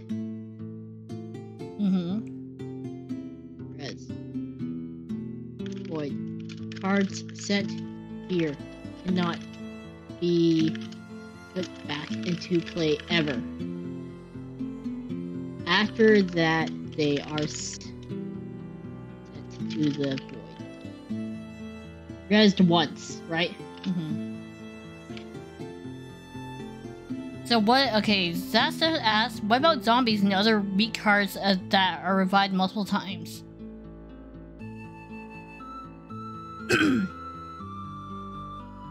I think if we made exceptions, it would be on the card. Yeah, on the card itself.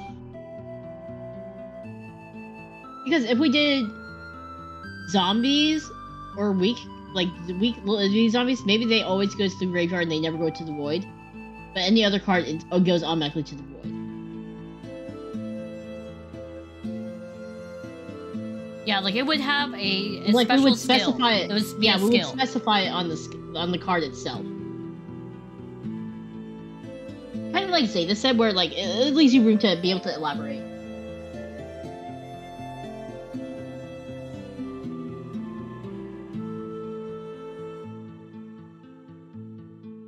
And what Zeta said, like about like doomed, that's a good keyword for cards that do not go into the graveyard and automatically go into the, I like that. into the void.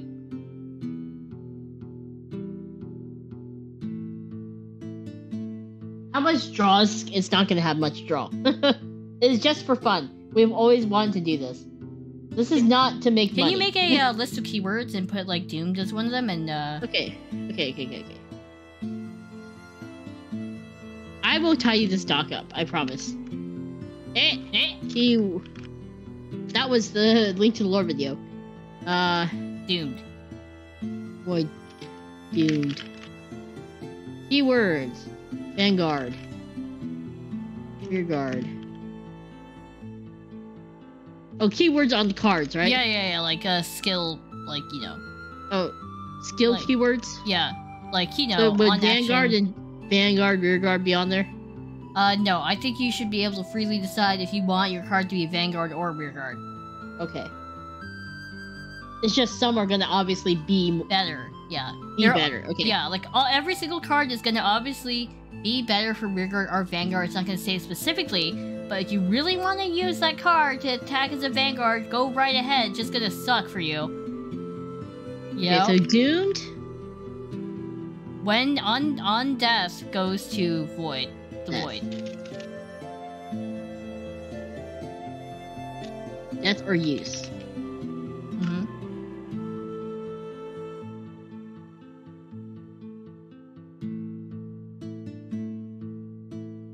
The thing we really need to discuss is how the expired food card will work in the TCG. Expired food, huh? You know what that would be? A fucking item card. You regain health every turn, but you incur a status effect each time. But yeah, this is not a game that we're making for profit. Heck no. Yeah, no. This is just for fun. It's just for fun. We're gonna make it like into actual cards and stuff. But it's not anything immediate. It's not like, oh my god, we're gonna be the next Yu-Gi-Oh! No. This is just for our amusement.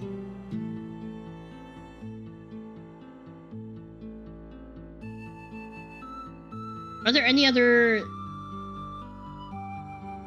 keywords? Oh, we need to assign card types. Define card types, like spells, traps. Yeah. Okay, are we gonna have spells, equipment? I think we should have... I think that we should have spells, equipment, and traps. You have activated my trap card. Yeah. So, can you write down a section for spell or card types? Okay, so you have your hero card.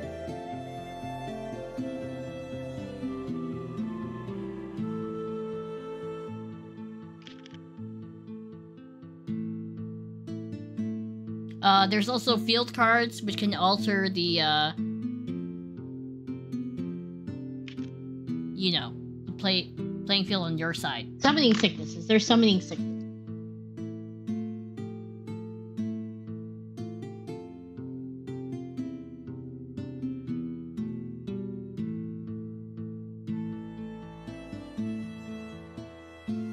Summoning sickness, meaning if you summon it, it cannot attack. Yeah, so are there going to be any summoning sickness units? Like whoever goes first, is there summoning sickness? I think that we should have summoning sickness, because, like, when you go out into the battlefield, are you immediately gonna smack a person? No, you have to get ready. You have to prepare yourself. Tactics. I like tactics. Mm-hmm. Okay, summoning sickness. So, should summoning sickness only always be for first turn?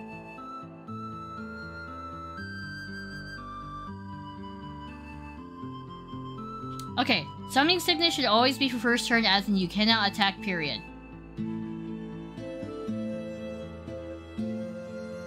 Haste would be for use that can attack immediately. Ooh, that's a good one, Ancient Arc. Okay, so wait, so many keywords. Haste. Okay. In player phase, summoning sickness is always going to be for first turn for both players, or just player 1, because player 2 is always going to be a disadvantage. Okay. So they can't attack. Can you block with summoning sickness? I think you could. You just can't attack.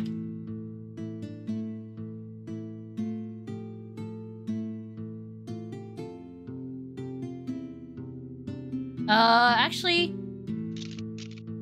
people are saying both players should be affected with summoning sickness their first turn. Can you make a poll?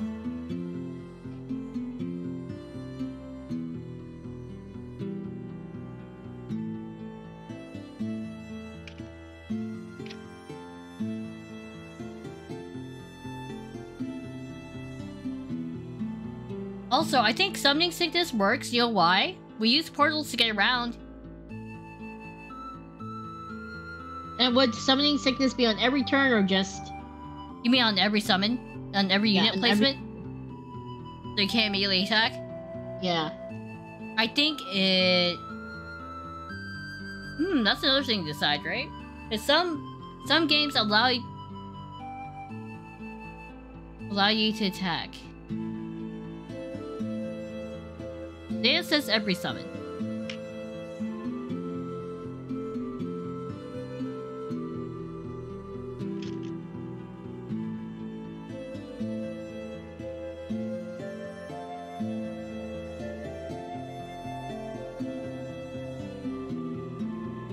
Keyword soup. Oh, hi, Frey. Okay, I'm gonna go back and try the mess around with keywords again. So Doom, Haste, Shifter, Shifter, Sniper, Martyr.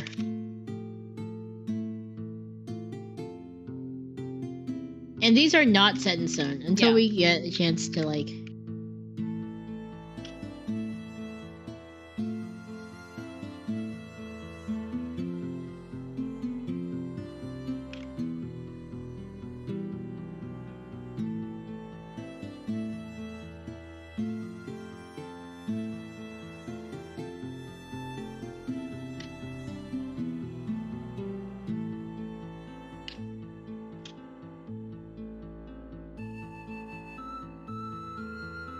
I summoned Blue Knight, White Mage.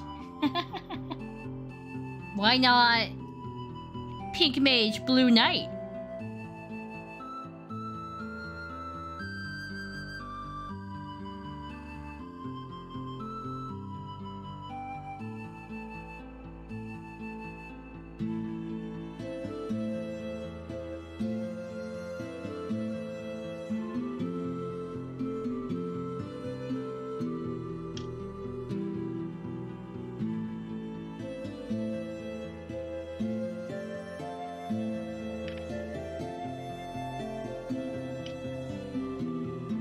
Is there going to be a keyword for can take or is it selfless? That you can take damage for another unit in the same row? Because what about the crystal? Can't you take damage for the warding crystal? Yeah. I think selfless and barter would both be for the crystal too.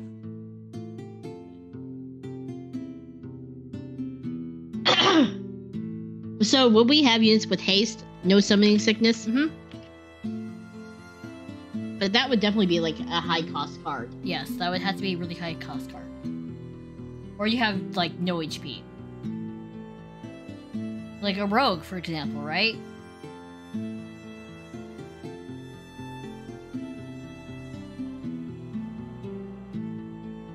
Is there anything else that we need to decide?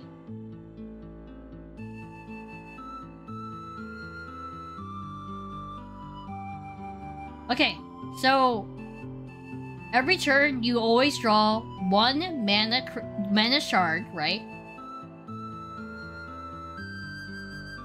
Draw and mana shard card? Yeah. One mana shard card and one card from deck. Yeah, from the deck. What are we calling the deck? The barracks?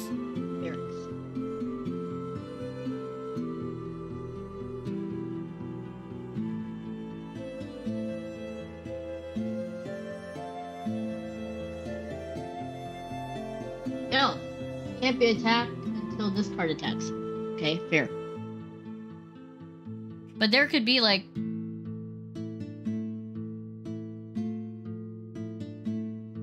We can always take out the keywords. I would say for stealth, that's a little bit too OP. Let's say, could you have like an item card that reveals someone in stealth? You probably can.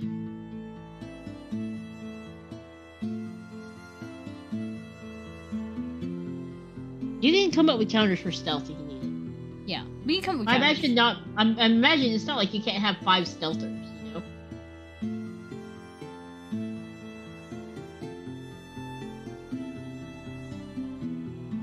My worry is that someone's gonna make that deck. Oh, well, you know what you do? Weak high attack, weak defense.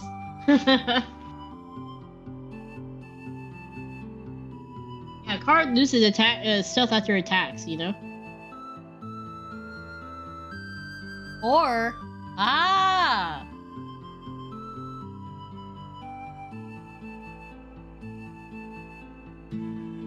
No, it can't be attacked until summon sickness is over. There we go. That's how we circumvent it. What? This card cannot be attacked until summoning sickness is over for that card. So the initial time that they are placed on the field, right?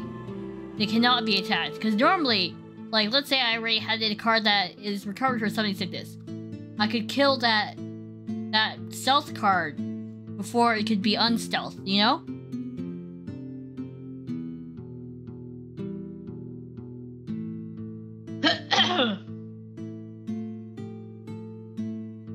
So you want the stealth card to be placed face down until combat interaction?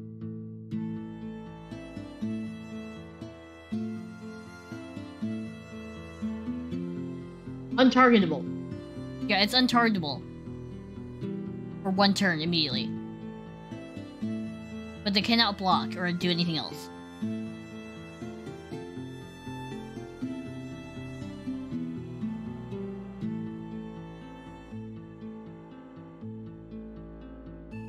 And usually, during that one turn, that initial turn, right? Instead of for the one turn, say the first turn of that card, so during the summoning sickness phase, right?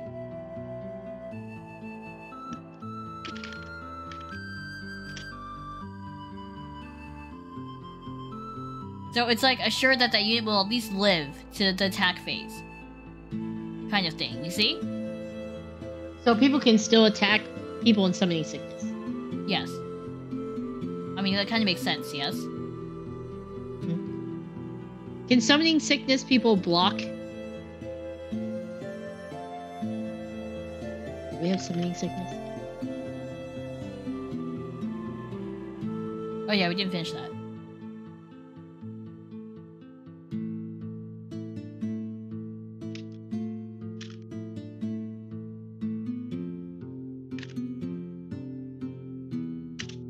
Can they block?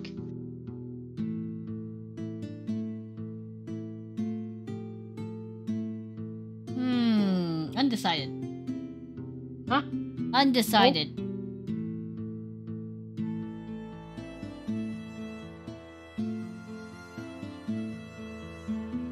Put that up in the poll. Also, Zeta said something about stealth. Is that AoE attacks will still hit the stealth player. So let's say you have a spell like Ice Storm, it would still fucking hit the stealth player. So that's one way to also like knock them out.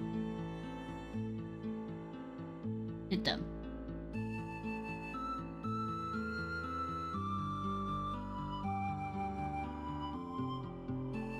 You want to say AoE spells hit them, not attacks.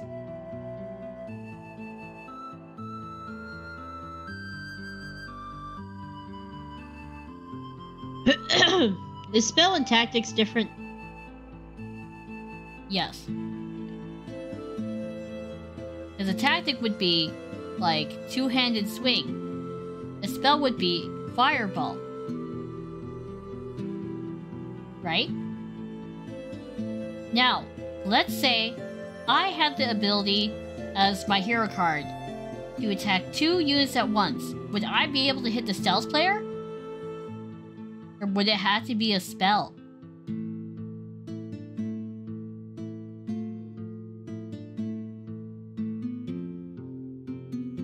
Or would they only have to have the AoE keyword tag in that attack in order for it to hit?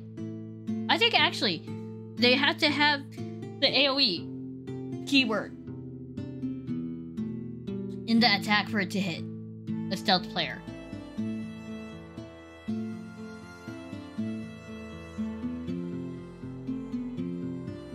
Want block? That's a keyword? Mm-hmm.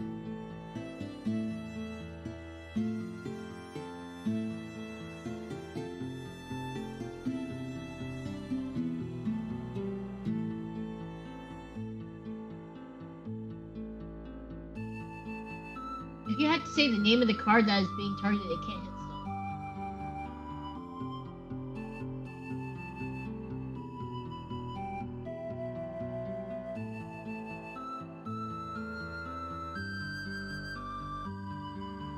So, like, I assume, like, if your swing was not... If you can target 2 enemies, and there's multiple enemies on the field, it would not hit the stealth player. Okay, what if it's just, like, one other person and the stealth person? Would I be able to hit them? Probably not, actually. I think we're gonna go Zeta's route, where they have to have the AoE keyword. Yeah, I would say AoE keyword. Where it's like, it just nukes everything.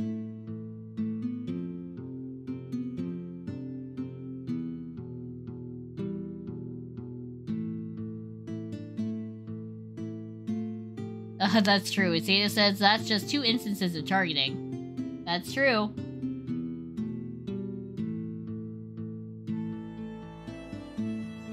Okay. Hermit said, I would say that blocking should be tied to a keyword.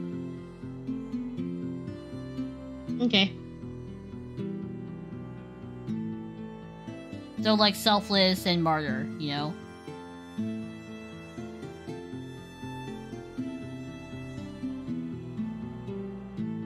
So that we don't need block. Do we need block?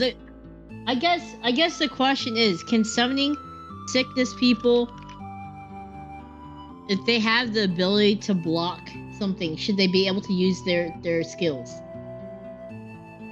Like if they're a rear guard buffer.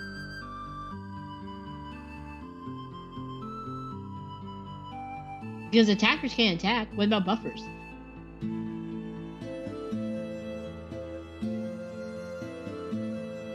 Also, it's 11:10. Yeah, we'll answer this question. So I guess the question is, should we allow blocking and skill use on summoned sickness?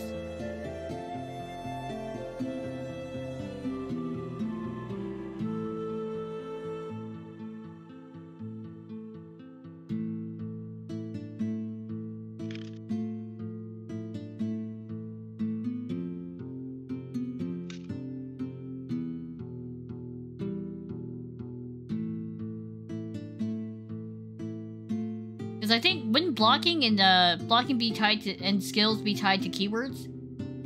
Yeah. Okay, so then it should be. Okay, I will say that for now, it should be able to, because if we limit it to blocking is not just an inherent card thing on every card and it's tied to keywords, then it should be fine. Because that means not every single card is going to be able to block. You have to have the right card. You're right. Yeah, so you have a point. Because not every character can block anyways.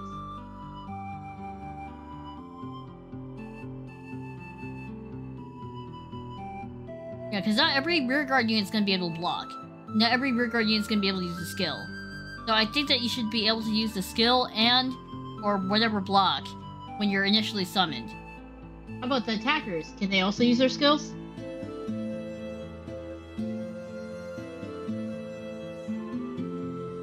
When initially summoned?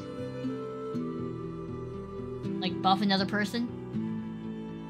I think they should be able to use their skill. Upon summon, if rearguards can. If they have a buff. Okay, how are we differentiating skill versus buff? Some skills are buffs.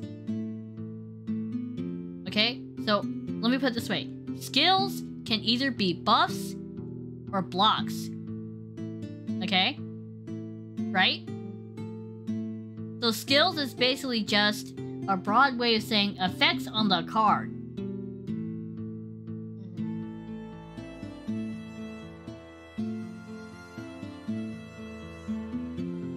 So the verdict... So what you're saying is, if they have a buff, it should still go. When they are summoned. Because let's say, what if I summon a debuffer? They get killed before the debuff can go off? That would suck, wouldn't it? Then what's the use of summoning that unit if it's gonna die?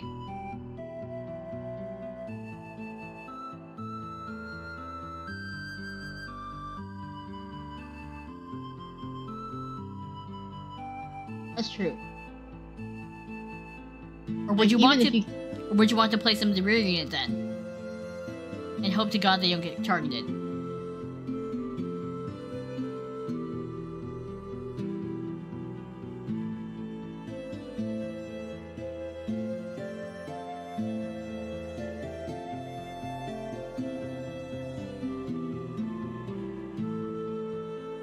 You get what I'm saying? It's continuous effects versus one you have to declare. Ah, so on activation skills. Okay, so there should be several skill types. So yeah, I agree with Hermit.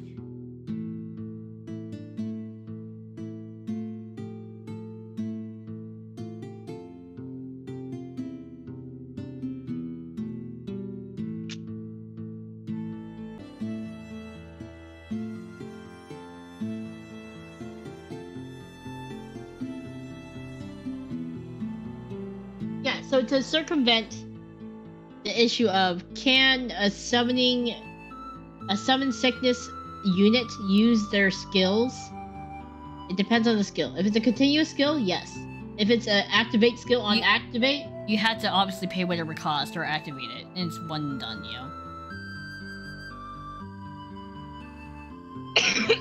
So I guess can they use a continuous skill if they have summon sickness? That's the question.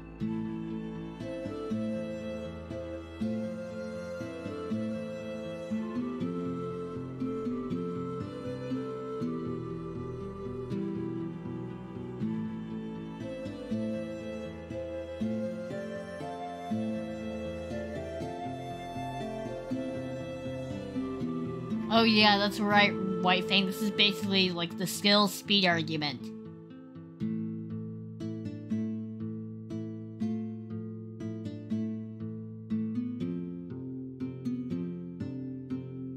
Okay, we need some cards to get a feel of the tempo. So, what I'll do is I'll put the question of can summon sickness units use their skills while summon. Oh yeah, and I'll highlight it.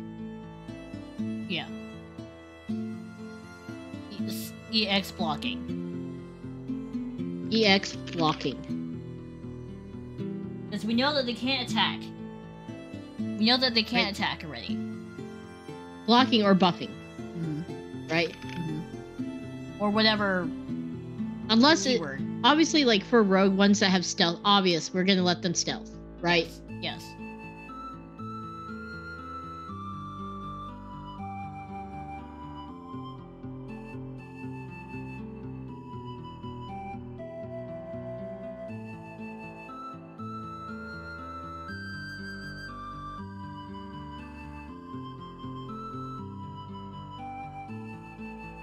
Mainly, I think we should declare upon use.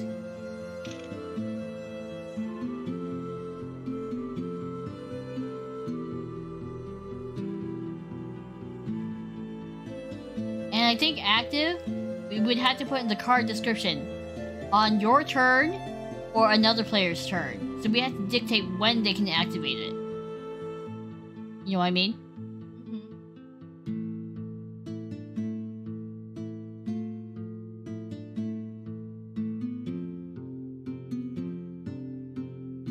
Spells and tactics will have different casting speeds.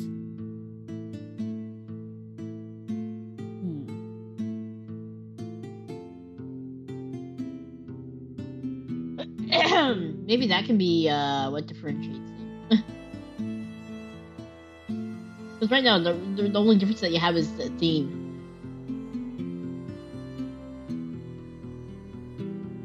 Yeah, I think that spell and tactics should have different casting speeds. Is that what different words? But how do we use keywords to state those casting speeds? Is the question.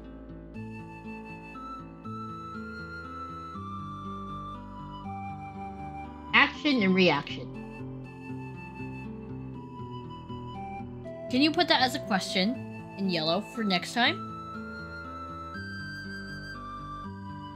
That. Okay, how to different terminology for casting speeds. Spells versus tactics. So that's a question. Okay, so we had 2 questions that we're gonna have to look into.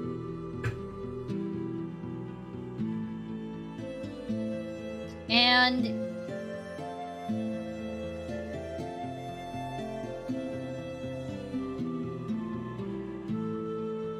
yeah, so we're gonna look into that next time because it's 10:18 and we should probably end soon. Okay. As much fair. like to be honest, I would love for this to go on much more. Much more. But alas. We gotta end it. We gotta save it for next session. But this is super fun. I love this. But what do you guys think of the playing layout that I made? Yeah, let us know what you think so far. We'd be happy if you left any feedback too. You can leave it in the comments once the stream's done too. I think I'm gonna leave a section for like continuous traps or whatever.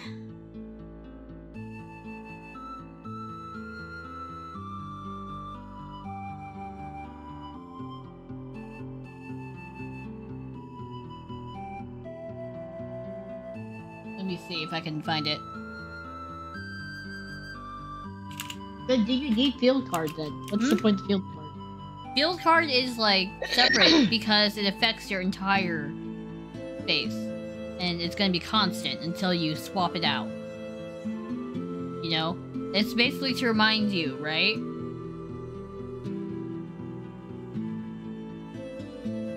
I feel like the field card is not needed, but go ahead. What do you mean? I feel like we don't need a field card.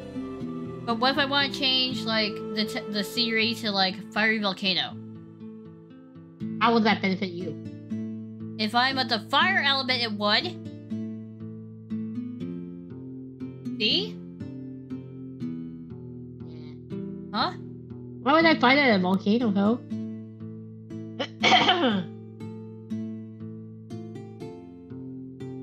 Or do you guys... I guess that's something to put in as a question, is do we want field cards that affect the entire playing field or your space? Like a... You know what I mean. Or could that roll into, like, a tactics or, like, something? A tactics or spell card instead? Like, if I had, like, a spell of, like, area effect heal or something. I don't know. But you get what I mean, right? Mm-hmm.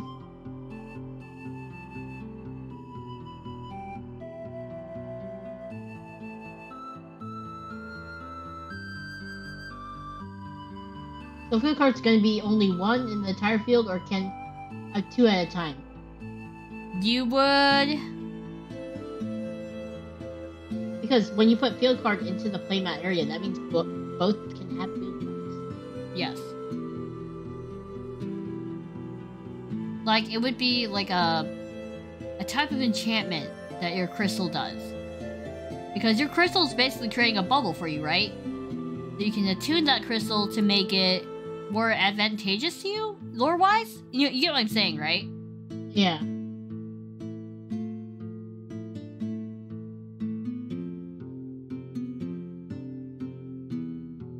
Okay, we better end it here before we keep going, because we'll keep going all night. Okay, so for now, this is going to be our layout. We're going to have a section in Discord that I'm going to make, so we can track our progress and everything. Feel free, like I said, to leave suggestions in the video below. Yeah, feel free to leave suggestions in the video. I'm going to make a section on our Discord channel, so you guys can keep track of development and suggest things. And give us card ideas and like. And this was super fun. Yuna, let's decide on another time to do this too. Yeah, we will. We'll figure out. We might swap things out. Okay, Guildmates, thank you for joining us. This was a really good first session. I can't believe, honestly, time flew. Time freaking flew. And we're so glad that you guys were able to contribute all your ideas and your opinions.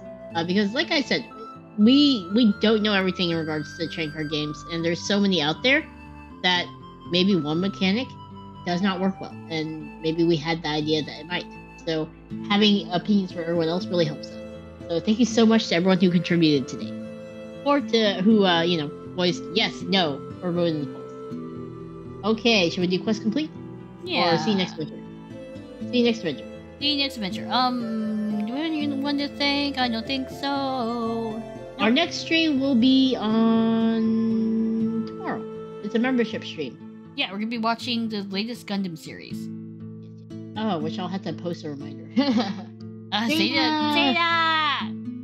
Thank you so much for the donation. See if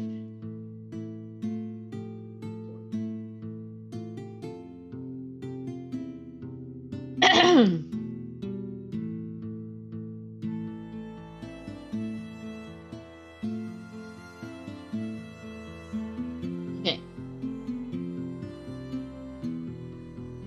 All right, Guildmates, we'll see you tomorrow, and then Friday. Are we gonna rate anyone? Yeah, I'm looking that up, and then we're also going to have a collab stream on Friday at 10 p.m. EST with Frey and Abigail, playing. We need to go deeper. Let me look up who to raid. Please type the raid message, and then we're gonna say our, see you next mention thing. But let me look up who to raid.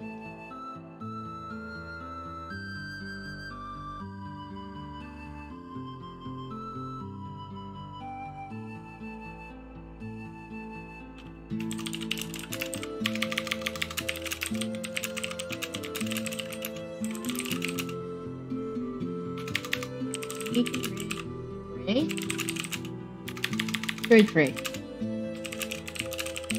Good.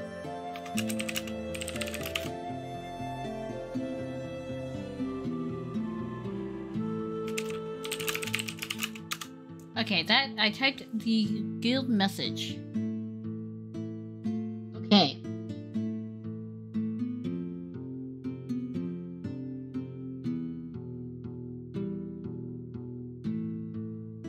Sorry, Brian, you just missed it, but we got good headway. Yeah, we did. We'll have a Discord area you can talk, and then if you have any comments, you can also place it on the VOD. And if you guys know anyone else who likes TCGs, that might like giving input, or even who might like our streams, feel free to introduce them to us and link them in this video. Okay, Guildmates, it was so fun today. Thank you so much. Okay, are you ready, Yuki? Yep. 3, 2, 1. See you next adventure. Bye, Guildmates.